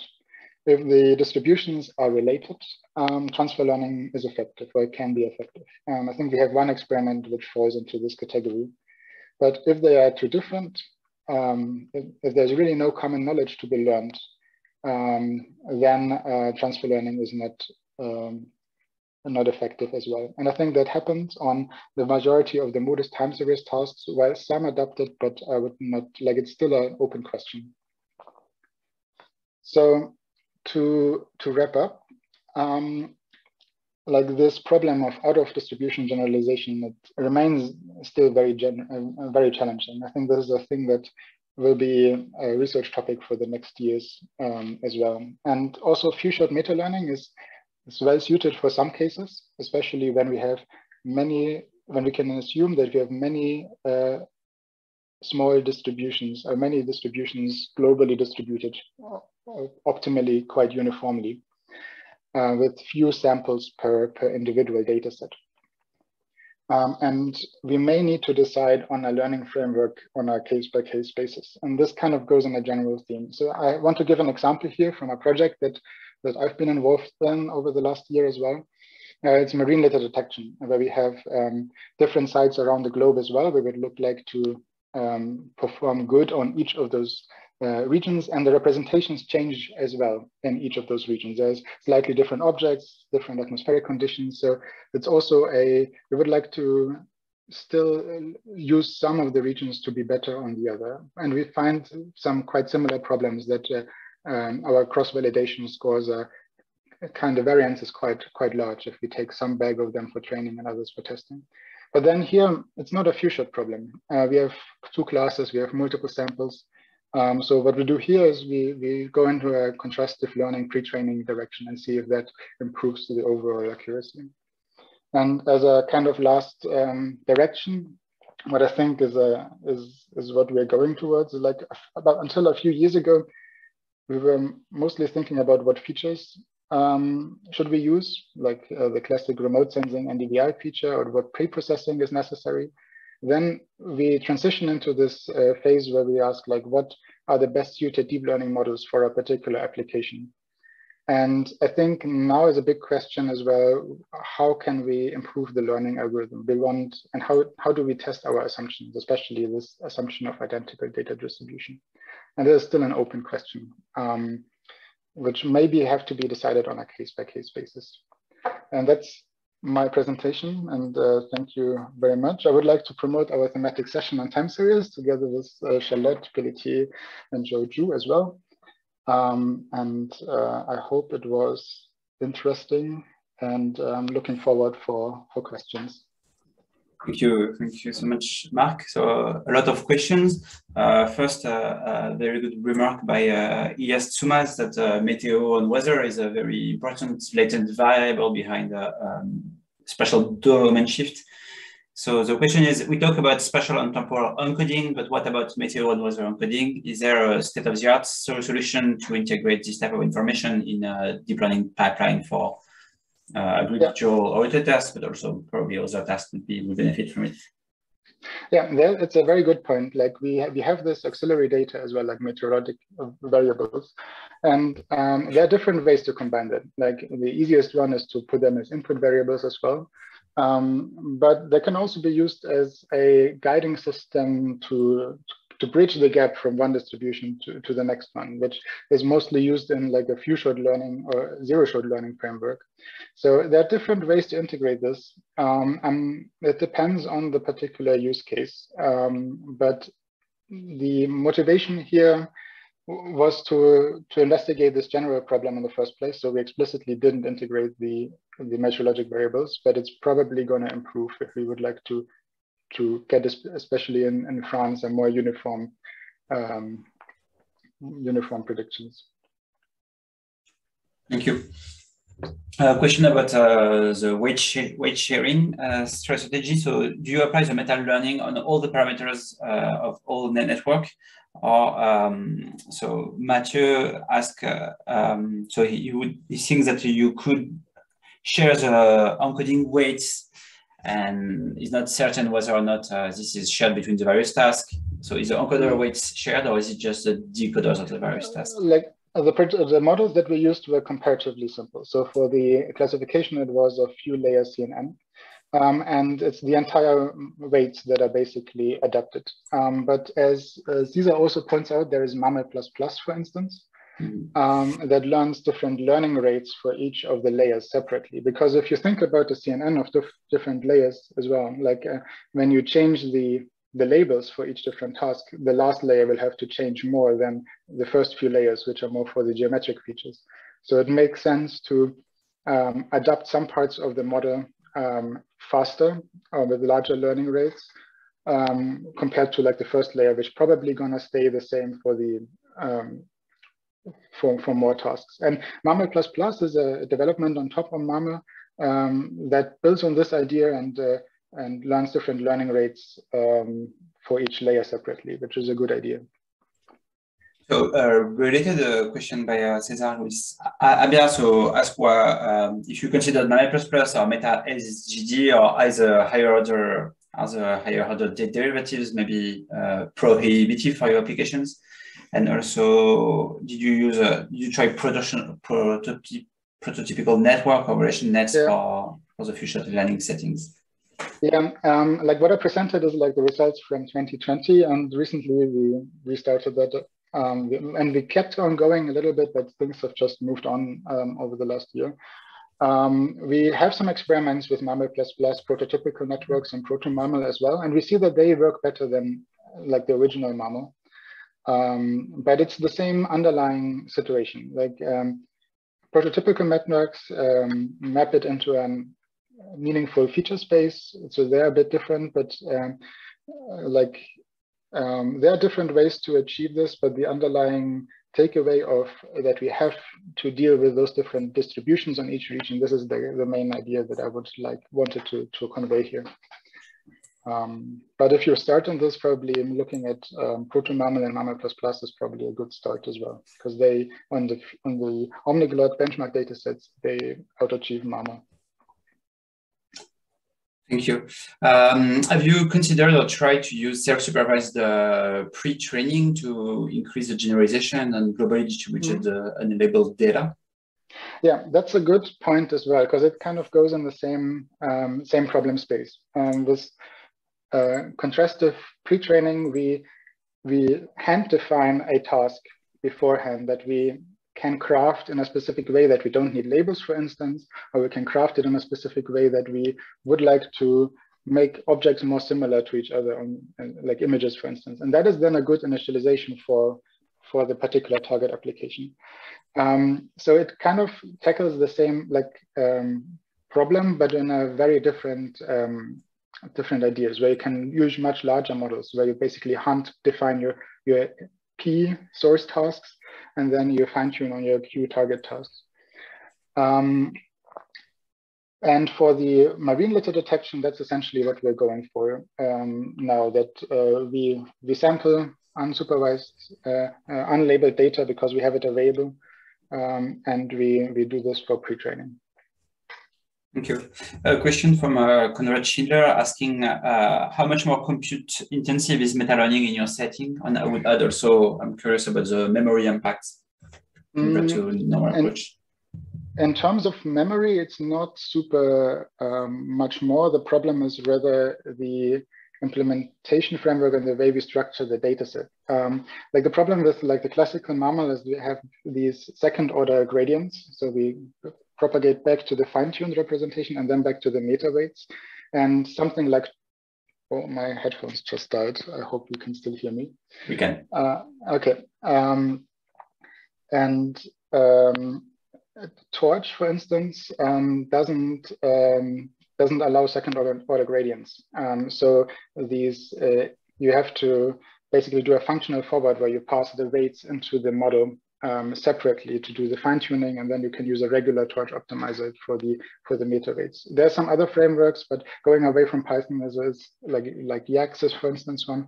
But that is basically a challenge. And it's generally not a method to really plug and play.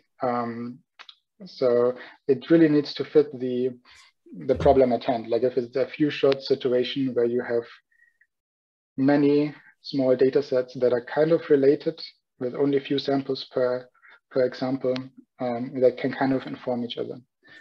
So would the training be much longer to train the meta with a meta learning compared to pre-train from scratch, for example, for your tasks? Well, it depends. Yeah, well, it depends on the size of the data set. So when we trained our models, that was all quite doable. Also on the San trainers, that all ran within a night or two. But the models used for the meta learning, also for the benchmarks, are much smaller compared to the models that you would use for contrastive learning or pre-training. Like you don't, like none of the MAML or MAML++ methods use a big ResNet. They all use quite small CNNs where you can do the second order gradients. So this is basically the limitation here. But the idea is also that by being able to adapt to a new data distribution, your actual function doesn't have to be so much more complex. So if you can think about a deep neural network as a massively complex function that can approximate a lot of different representations, and if we do pre-training, we kind of encode all of those different distributions within like the larger network weights. But that's not necessarily the goal to go for with like this few shot meta learning setting. It's rather really small models that can be adapted. Mm-hmm. One last question by Cesar Luis Aibar. What strategy did you use to divide your support on query dataset? What rationale did you use to split your dataset into support and query? Yeah, that's random sampling. Like within each task, we kind of have the full IID assumption that we say we randomly split the data from this task and domain into a training and a testing partition, so a support and a query partition. So we can do basically random splitting there. But the idea that this identical distribution assumption is relaxed is between the individual tasks and distributions. And then here we did different splits. Like with San West, we split the regions randomly, and then with the modus we took out the Africa specifically. Okay. Well, thank you so much. That's very interesting. I'm very interested in this, in this line of work. Katrina, if you want to share your screen. Okay.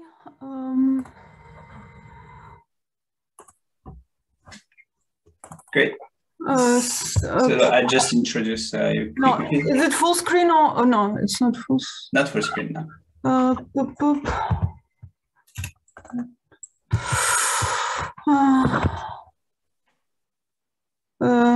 Okay. Perfect. So Katrina Inshiva did her PhD at BCEP and is now a postdoc at the LaSTIG IGN with INRAE and is working in my team. You can start. So hello, my name is Ekaterina, and I'm going to present you our algorithm for vegetation stratum occupancy prediction from airborne LiDAR 3D point clouds. So the goal of our algorithm is to estimate the vegetation coverage ratio of different vegetation strata, lower, medium, and higher. So this information is essential for pasture land management, and especially for estimating the vegetation surface that is accessible for pasture animals. And so this is the initial use of our algorithm.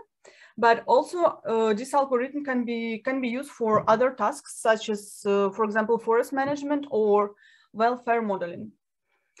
So given a study plot, so our algorithm should be able to classify points into 4 different classes, such as bare soil, low vegetation, medium vegetation, and high vegetation. And then it should produce vegetation occupancy maps for 3 different vegetation strata, lower, medium, and higher. So here you can see an example of a study plot with different vegetation types. So the lower stratum is covered at 50% by bare soil on the left and by 50% by low vegetation on the right. So the medium stratum is presented by some bushes that are located on the right side of the plot, and they roughly cover 25% of the medium stratum. And finally, the higher stratum is covered at 10% by a tree, and also it's by a tree that is located here. And also you have to we have to take into the account that, for example, the tree trunks they do not participate in the vegetation coverage. So actually, the whole task is a bit more complicated than it seems. So concerning the data we use, we have 199 circular plots of 10-meter radius. And so the data that we have is presented in the shape of 3D point clouds that were acquired by airborne LiDAR combined with multispectral sensors. So the point density of our point clouds are 10 pulses per square meter. And so each point of the point cloud has 9 features, such as its 3D coordinates, RGB and near-infrared reflectance values, the intensity of the return signal, and the return number. So it's important to say that that we develop our model for small plots, but at the end we will use our model to map much bigger vegetation parcels. So the ground truth that we have for our model was annotated by a human expert in situ, which is actually quite rare, and also at the same time it would be quite complicated to produce the ground truth without being on the ground. So for each plot, we only have three aggregated values that express the vegetation coverage for each stratum, and these values they vary from 0%, which means that there is no vegetation in the vegetation strata, and to 100%, that means that the strata is totally covered by vegetation. And so these ground truth values are quite approximate, and they can take only 9 discrete values, such as 0%, 10%, 25%, and etc. So as I've said, the ground truth data is aggregated per plot, and we actually do not have any point-wise annotations. And however, the final results of our algorithm, they should contain the pixel-wise predictions in the form of coverage map. And so to deal with this problem, we propose to use a weakly supervised learning algorithm. So in machine learning, we have 3 different degrees of supervision. So we have supervised learning, and in case of supervised learning, the model is trained with some labeled data, and then we use the model to make the predictions on some new unlabeled data. Then we have unsupervised learning. In the unsupervised learning, the model is trained without any labels. And then we use the model to make the predictions on the same data it was trained on. And finally, there is weakly supervised learning. And in the case of weakly supervised learning, the model is trained with data with a limited or indirect annotations. And so, for example, like in our case, we have only 3 aggregated values per plot, but at the same time, we tend to produce pixel precise occupancy maps. And so the main advantage of these weakly supervised algorithms is that the ground truth actually is quite easy to produce, and it's also cheap to produce. But at the same time, the results of the algorithm are quite satisfying. So how does our algorithm works?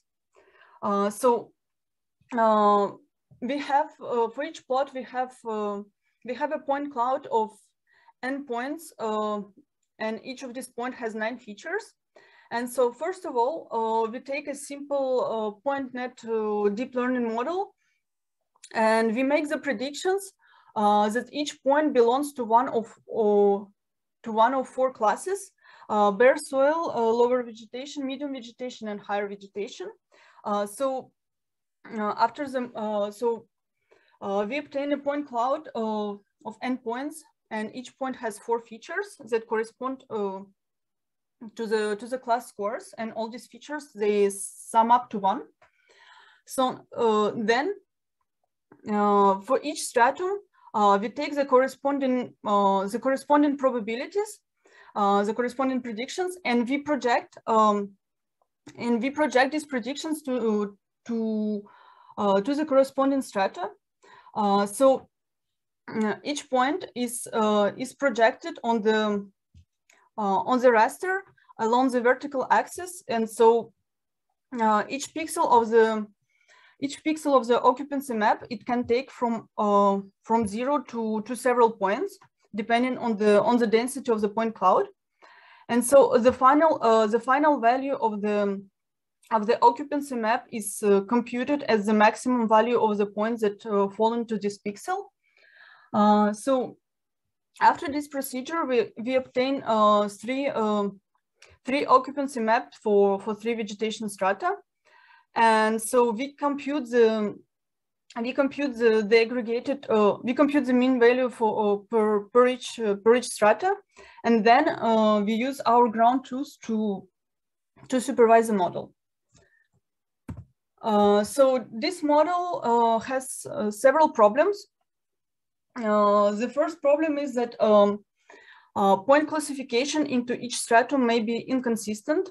So it means that actually nothing stops a point that is located at 4 meters to be classified as soil, for example. And the second problem is that the aggregated occupancy predictions may be correct, but at the same time, the predicted maps, they tend to be blurry or unrealistic. So it means that all the pixels of the occupancy maps, they can take the same values that already corresponds to the aggregated plot value. So to solve these problems, we propose to use 3 loss functions to optimize our model. The first loss function is the data loss, and it assures that the aggregated values are correct. So for this loss function, we use the simple L1 norm loss, or absolute mean error. So the second loss is the elevation loss, and it assures that the stratum predictions are consistent with the point's height. And so for this, we perform the explicit stratum elevation modeling, and I will detail it later. And so the third loss is the entropy loss, and it forces the algorithm to produce the raster maps with pixel values close to 0 or 1. So in other words, it allows to produce more realistic occupancy maps. And so for this, we use the average image entropy minimization. So as I said, we perform explicit stratum elevation modeling, so that the algorithm forces predictions to be consistent with elevations. So we simplify the task, and we consider that there are only 2 stratum. There is stratum 1 that corresponds to lower stratum, and stratum 2 that corresponds to medium and higher strata. And so our strata that they're modeled as the mixture of 2 gamma distributions, and this mixture is learned with expectation maximization algorithm that does not need any human supervision. And so on this figure, you can see our point elevation distribution. And actually, we can easily interpret the 2 components of the distribution. The low elevation density peak on the left, it corresponds to the lower stratum. So it corresponds to bare soil and lower vegetation. And so the high elevensity long-tailed peak, it corresponds to medium and high vegetation. So how do we compute the corresponding elevation loss function? So using the class predictions that we obtained with our point net model, we compute the probability that a point belongs to a stratum given the ensemble of observations X. So as you can see, it's just the sum of the class predictions. So then at the next step, we compute the probability that a point belongs to a stratum S and is located at the elevation Z.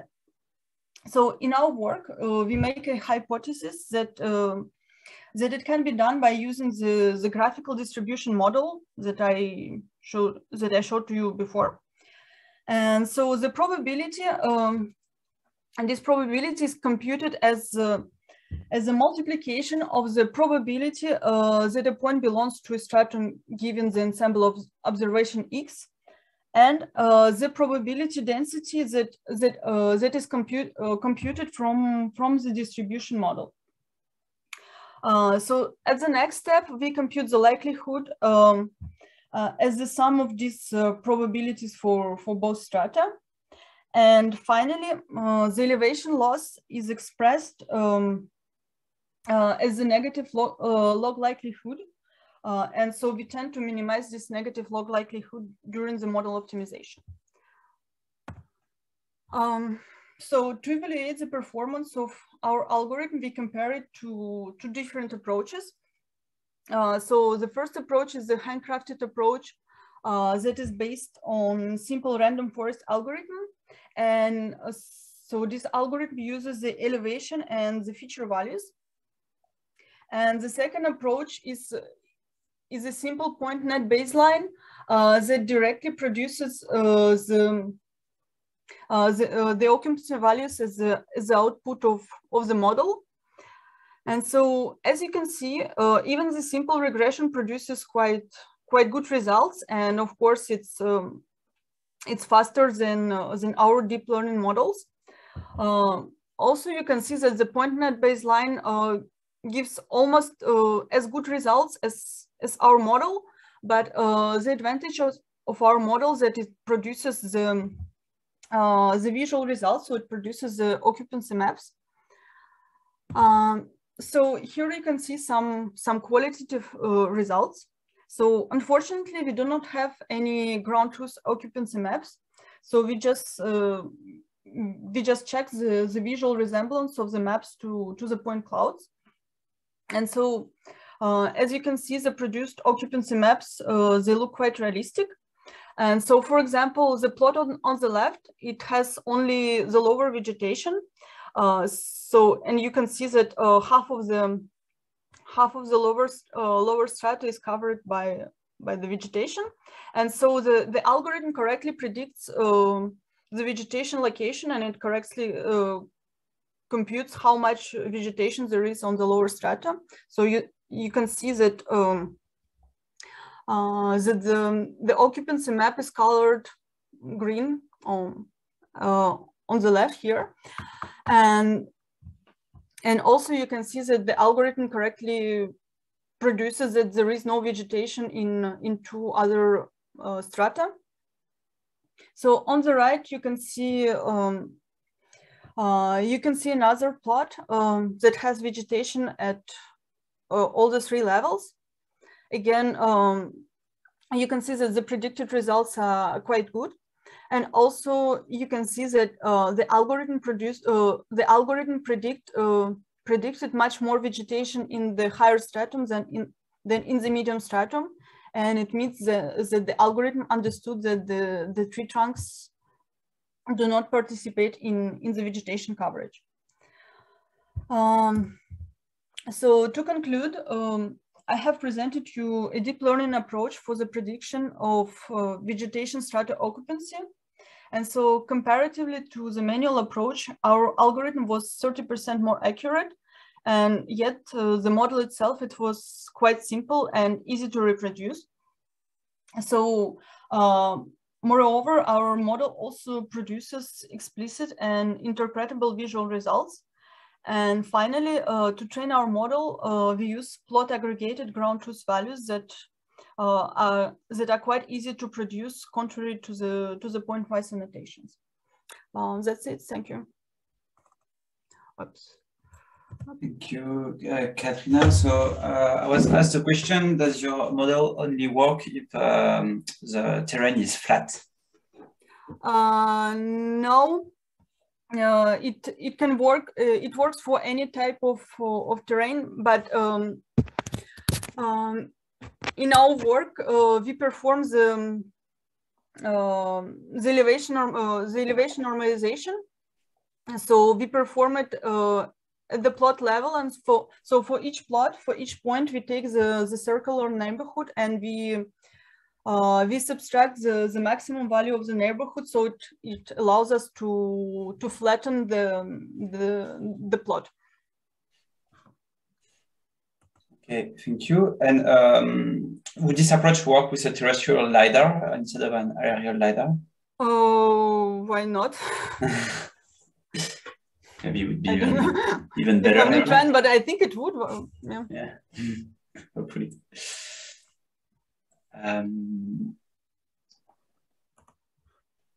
Great, and maybe can you, since we have a couple of minutes left, can you maybe tell a word about the next part of this project? The next step, what we are trying to do next, beyond the simple occupancy prediction.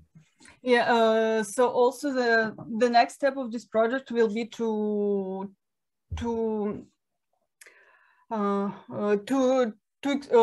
perform the primitivization of the trees, and so for the study area we have the annotated tree instances, and we are going to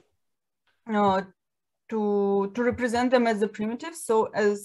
And when the primitivization is done, we are going to create a model that are able to detect all the trees of the plot and to represent them as the primitives. And so once we have this primitivization, we are going to we will be able to basically compute anything that any information about the study area. Particularly biomass and carbon stock and stuff like this. Thank you, Katrina. We'll now move on to the last speaker. Thank you so much for the people who are still here. Felix, if you're here. Yes. Can you hear me? Yes. Katrina, if you can I have some problems with the Zoom because I'm trying to resolve it, but it doesn't work. Yeah, okay. Can you see my screen? Yeah, we can.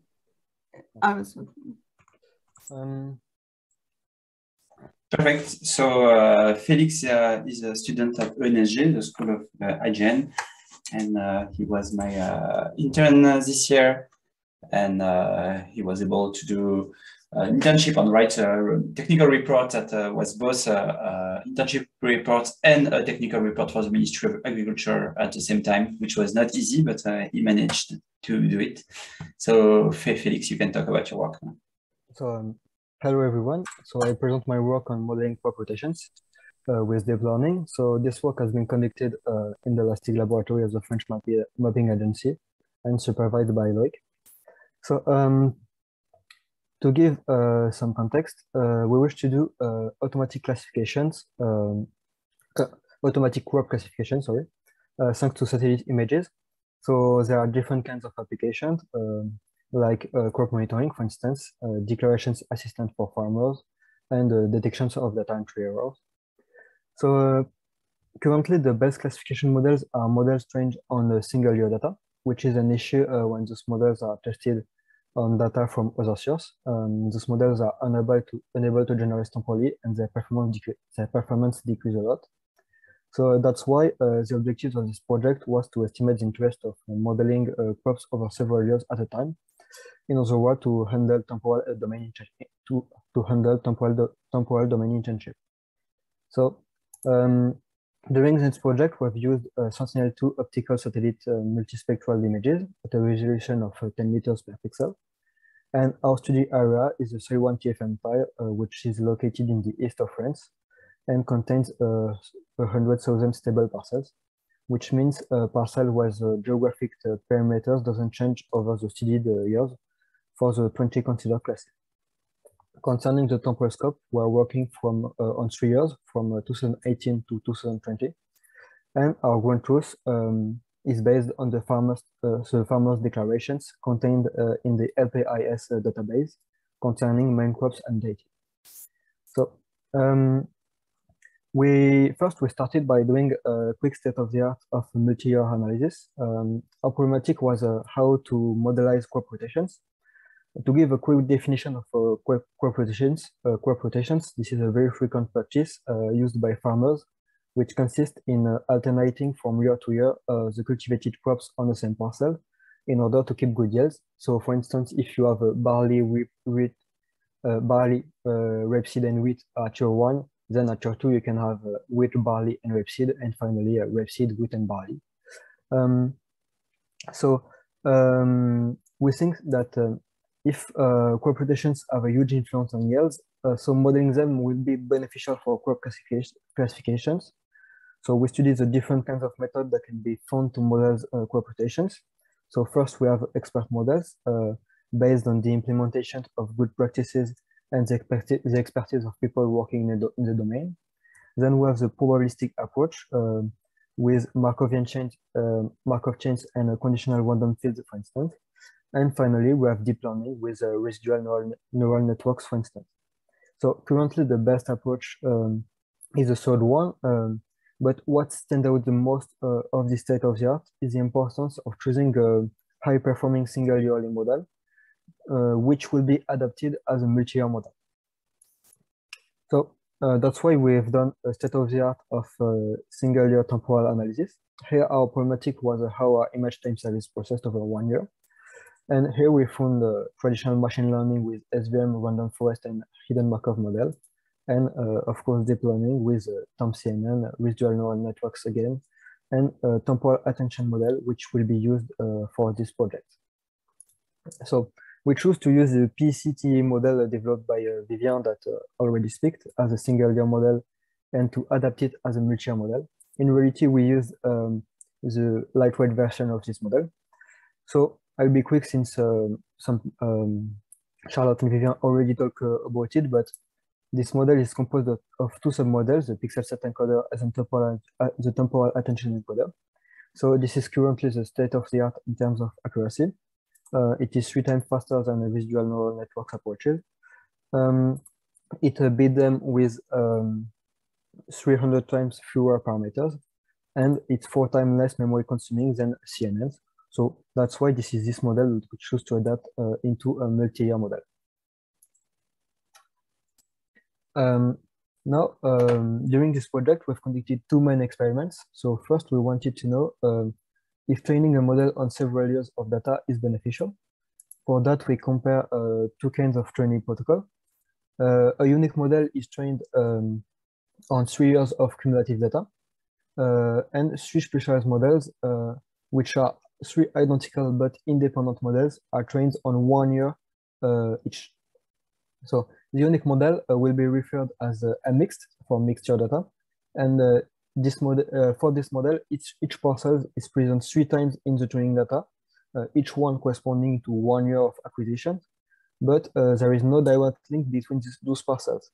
So for the model, it's like if it was 3 different parcels. So our hypothesis will be that a unique model is exposed to more data, which will improve its generalization capacity. So if we take a look at the results on this huge table of 16 values, you have the column corresponding to the years of acquisitions of the tested data, and the rows corresponding to the evaluated model. So for instance, row 1, column 1 correspond to the MIOU of the specialized models over 2018 tested on 2018 data. Column 2 is for 2019 and column 3 for 2020. The last column is the performance over 3 years. And if you look at the first row, you can see that the M2018 model get good results over 2018 with 64.7 MIOU, but with 20% of MIOU on the other years, which gives a performance over 3 years of 49.1. And this is the same for the specialized model. So with 48 and 54. So we see that those models are unable to generalize temporally. But now, if we look at the last row, you can see that the MX models get good results over the 3 years, with a performance over 3 years of 70.4 MIOU, which confirms the hypothesis of generalizations, which is in reality not very surprising, since the model is exposed to more data. But more interesting now, if we compare the MX model to the specialized models on their year of specializations, here and here, you can see that the MX model beat them. So for instance, when tested on 2018, the M2018 model gets 64.7 against 69.2 for the MX model. So this means that the MX model is able to extract deeper informations from multi-year data, which is very interesting. And on top of getting a better performance, this model might be improved each year with the newly available data, which is one good thing. So now, to understand what happened, we use the TSNE, which is a tool allowing to give 2D representations of higher dimension data.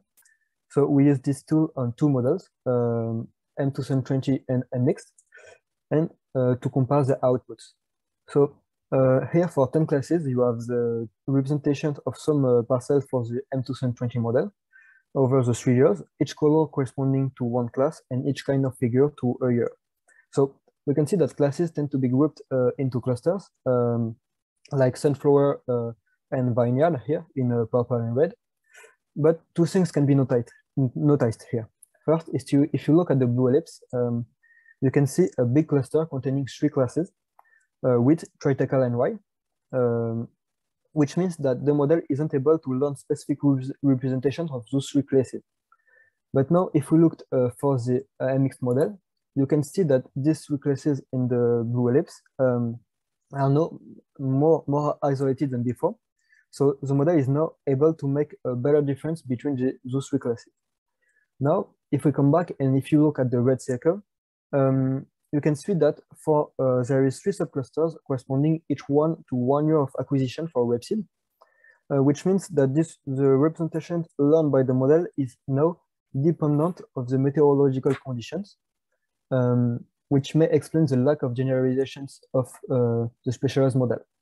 But if we look now at the MX models, you can see that the rapeseed, the cluster of rapeseed is now denser with interannual overlap, which means that the learned representations are now less linked to the meteorological conditions and more to the semantic content of each class, which means that the model now learns more robust representations of the data. Now, since we have shown the interest of using multi-year data, we want to know how to leverage informations from previous years to maximize the performance at a given year. For that, we tested 3 different configurations.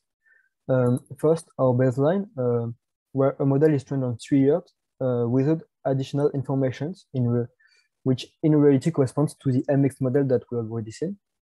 Then we have the concatenation of the observations. So here the model is trained on 3 years of cumulative data, but for each parcel we concatenate the 2 past years learned feature to the current year learned feature.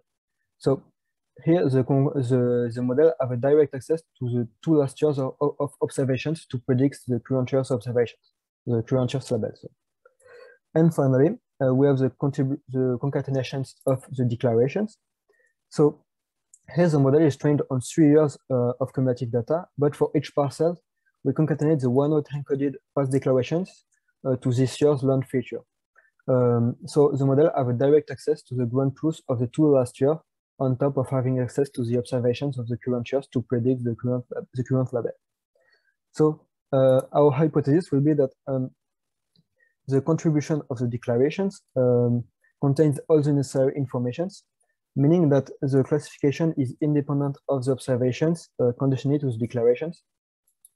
And if we look at the results, we can see that the contribution of the declaration here allows us to gain 6.3% MIOE points over 2020 compared to the MX model, which represents 7.7% compared to the specialized models over 2020. The observation bypass also increased the result, but only by 0.6%. And we've also tested a PCTA model with interannual rotation modelized thanks to a conditional random field, which gets 72.3% MIOE, which is better than the observations, but still under the declarations. To go further in the exploitations of the results, we define three categories of among the 20 classes. So we have permanent crops for which the cultivated crop doesn't change upon years. So it's simple rotations like vine, vine, vine, for instance. Then structured crops where a few number of rotations are used by a large majority of farmers with also simple rotations like corn, maize, cod, for instance, which represent 7 classes among the 20 classes. And finally, we have unstructured crops where a large variety of rotations are used. So we can observe a strong progression for crops with simple temporal structure, with 16.8% of MIOE progressions for the M declaration model compared to the MX model for permanent crops, and 7.6 for structured crops, which represent a total of 70% of the studied parcels. But we also have more complex temporal structure extracted with 2.3% progressions for unstructured crops here, which represent half of the classes, the considered classes. So in conclusion, we present a new state-of-the-art model for multi-year parcel classification, and we show that the use of past declarations is beneficial. The code is available on Git, and the dataset is available on Zendo, which is the first ever multi-year large-scale annotated parcel dataset.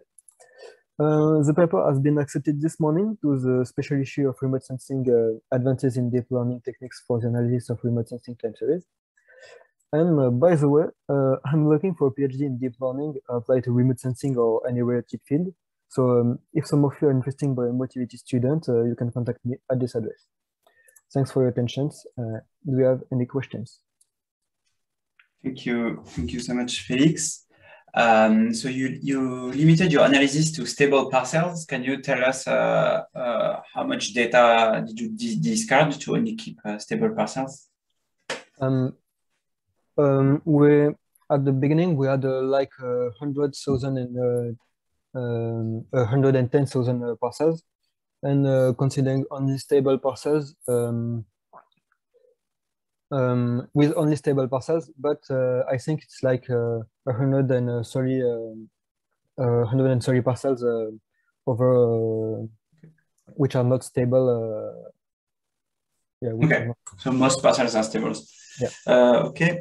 You still need to use data from the target year to train the model, which kind of prevent it to be used in the actual operational setting of monitoring. What could be done to improve that? Can you repeat, please? So you still need to use data from the target year to train your model. Yeah.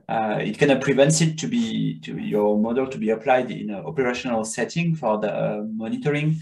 What could be done to improve this weakness?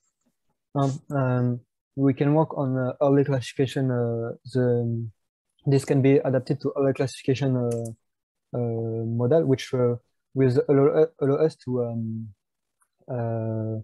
work with data that are not already labeled, and which will allows us to use farmers' declarations to monitor crops before farmers' declarations. So in the same question by Joachim Niebuhr, who asked, when you train the model with 3 different years, did you evaluate the performance for a year not seen during the training? You mean during testing? So was the model, basically, was there a setting where you trained the model on some years and evaluated on other years that were not seen during training? No, we haven't done that because there is a lack of data. So, but it will be done since 2020 data will be available.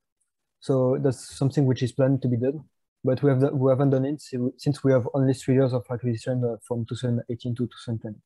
Right, because Sentinel-2, we only have full years since 2018, and yeah. So to do temporal adaptation with only 2 years from another year, it doesn't work at all. Like Felix said, hopefully as the years pass, this will become easier and easier. Okay, well, thank you a lot, Felix, and thank you to all the speakers and to all the participants who spent the entire morning with us.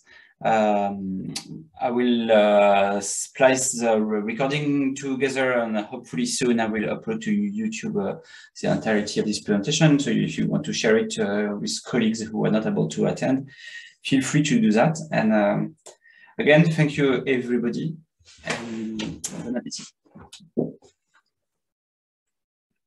Thanks, goodbye.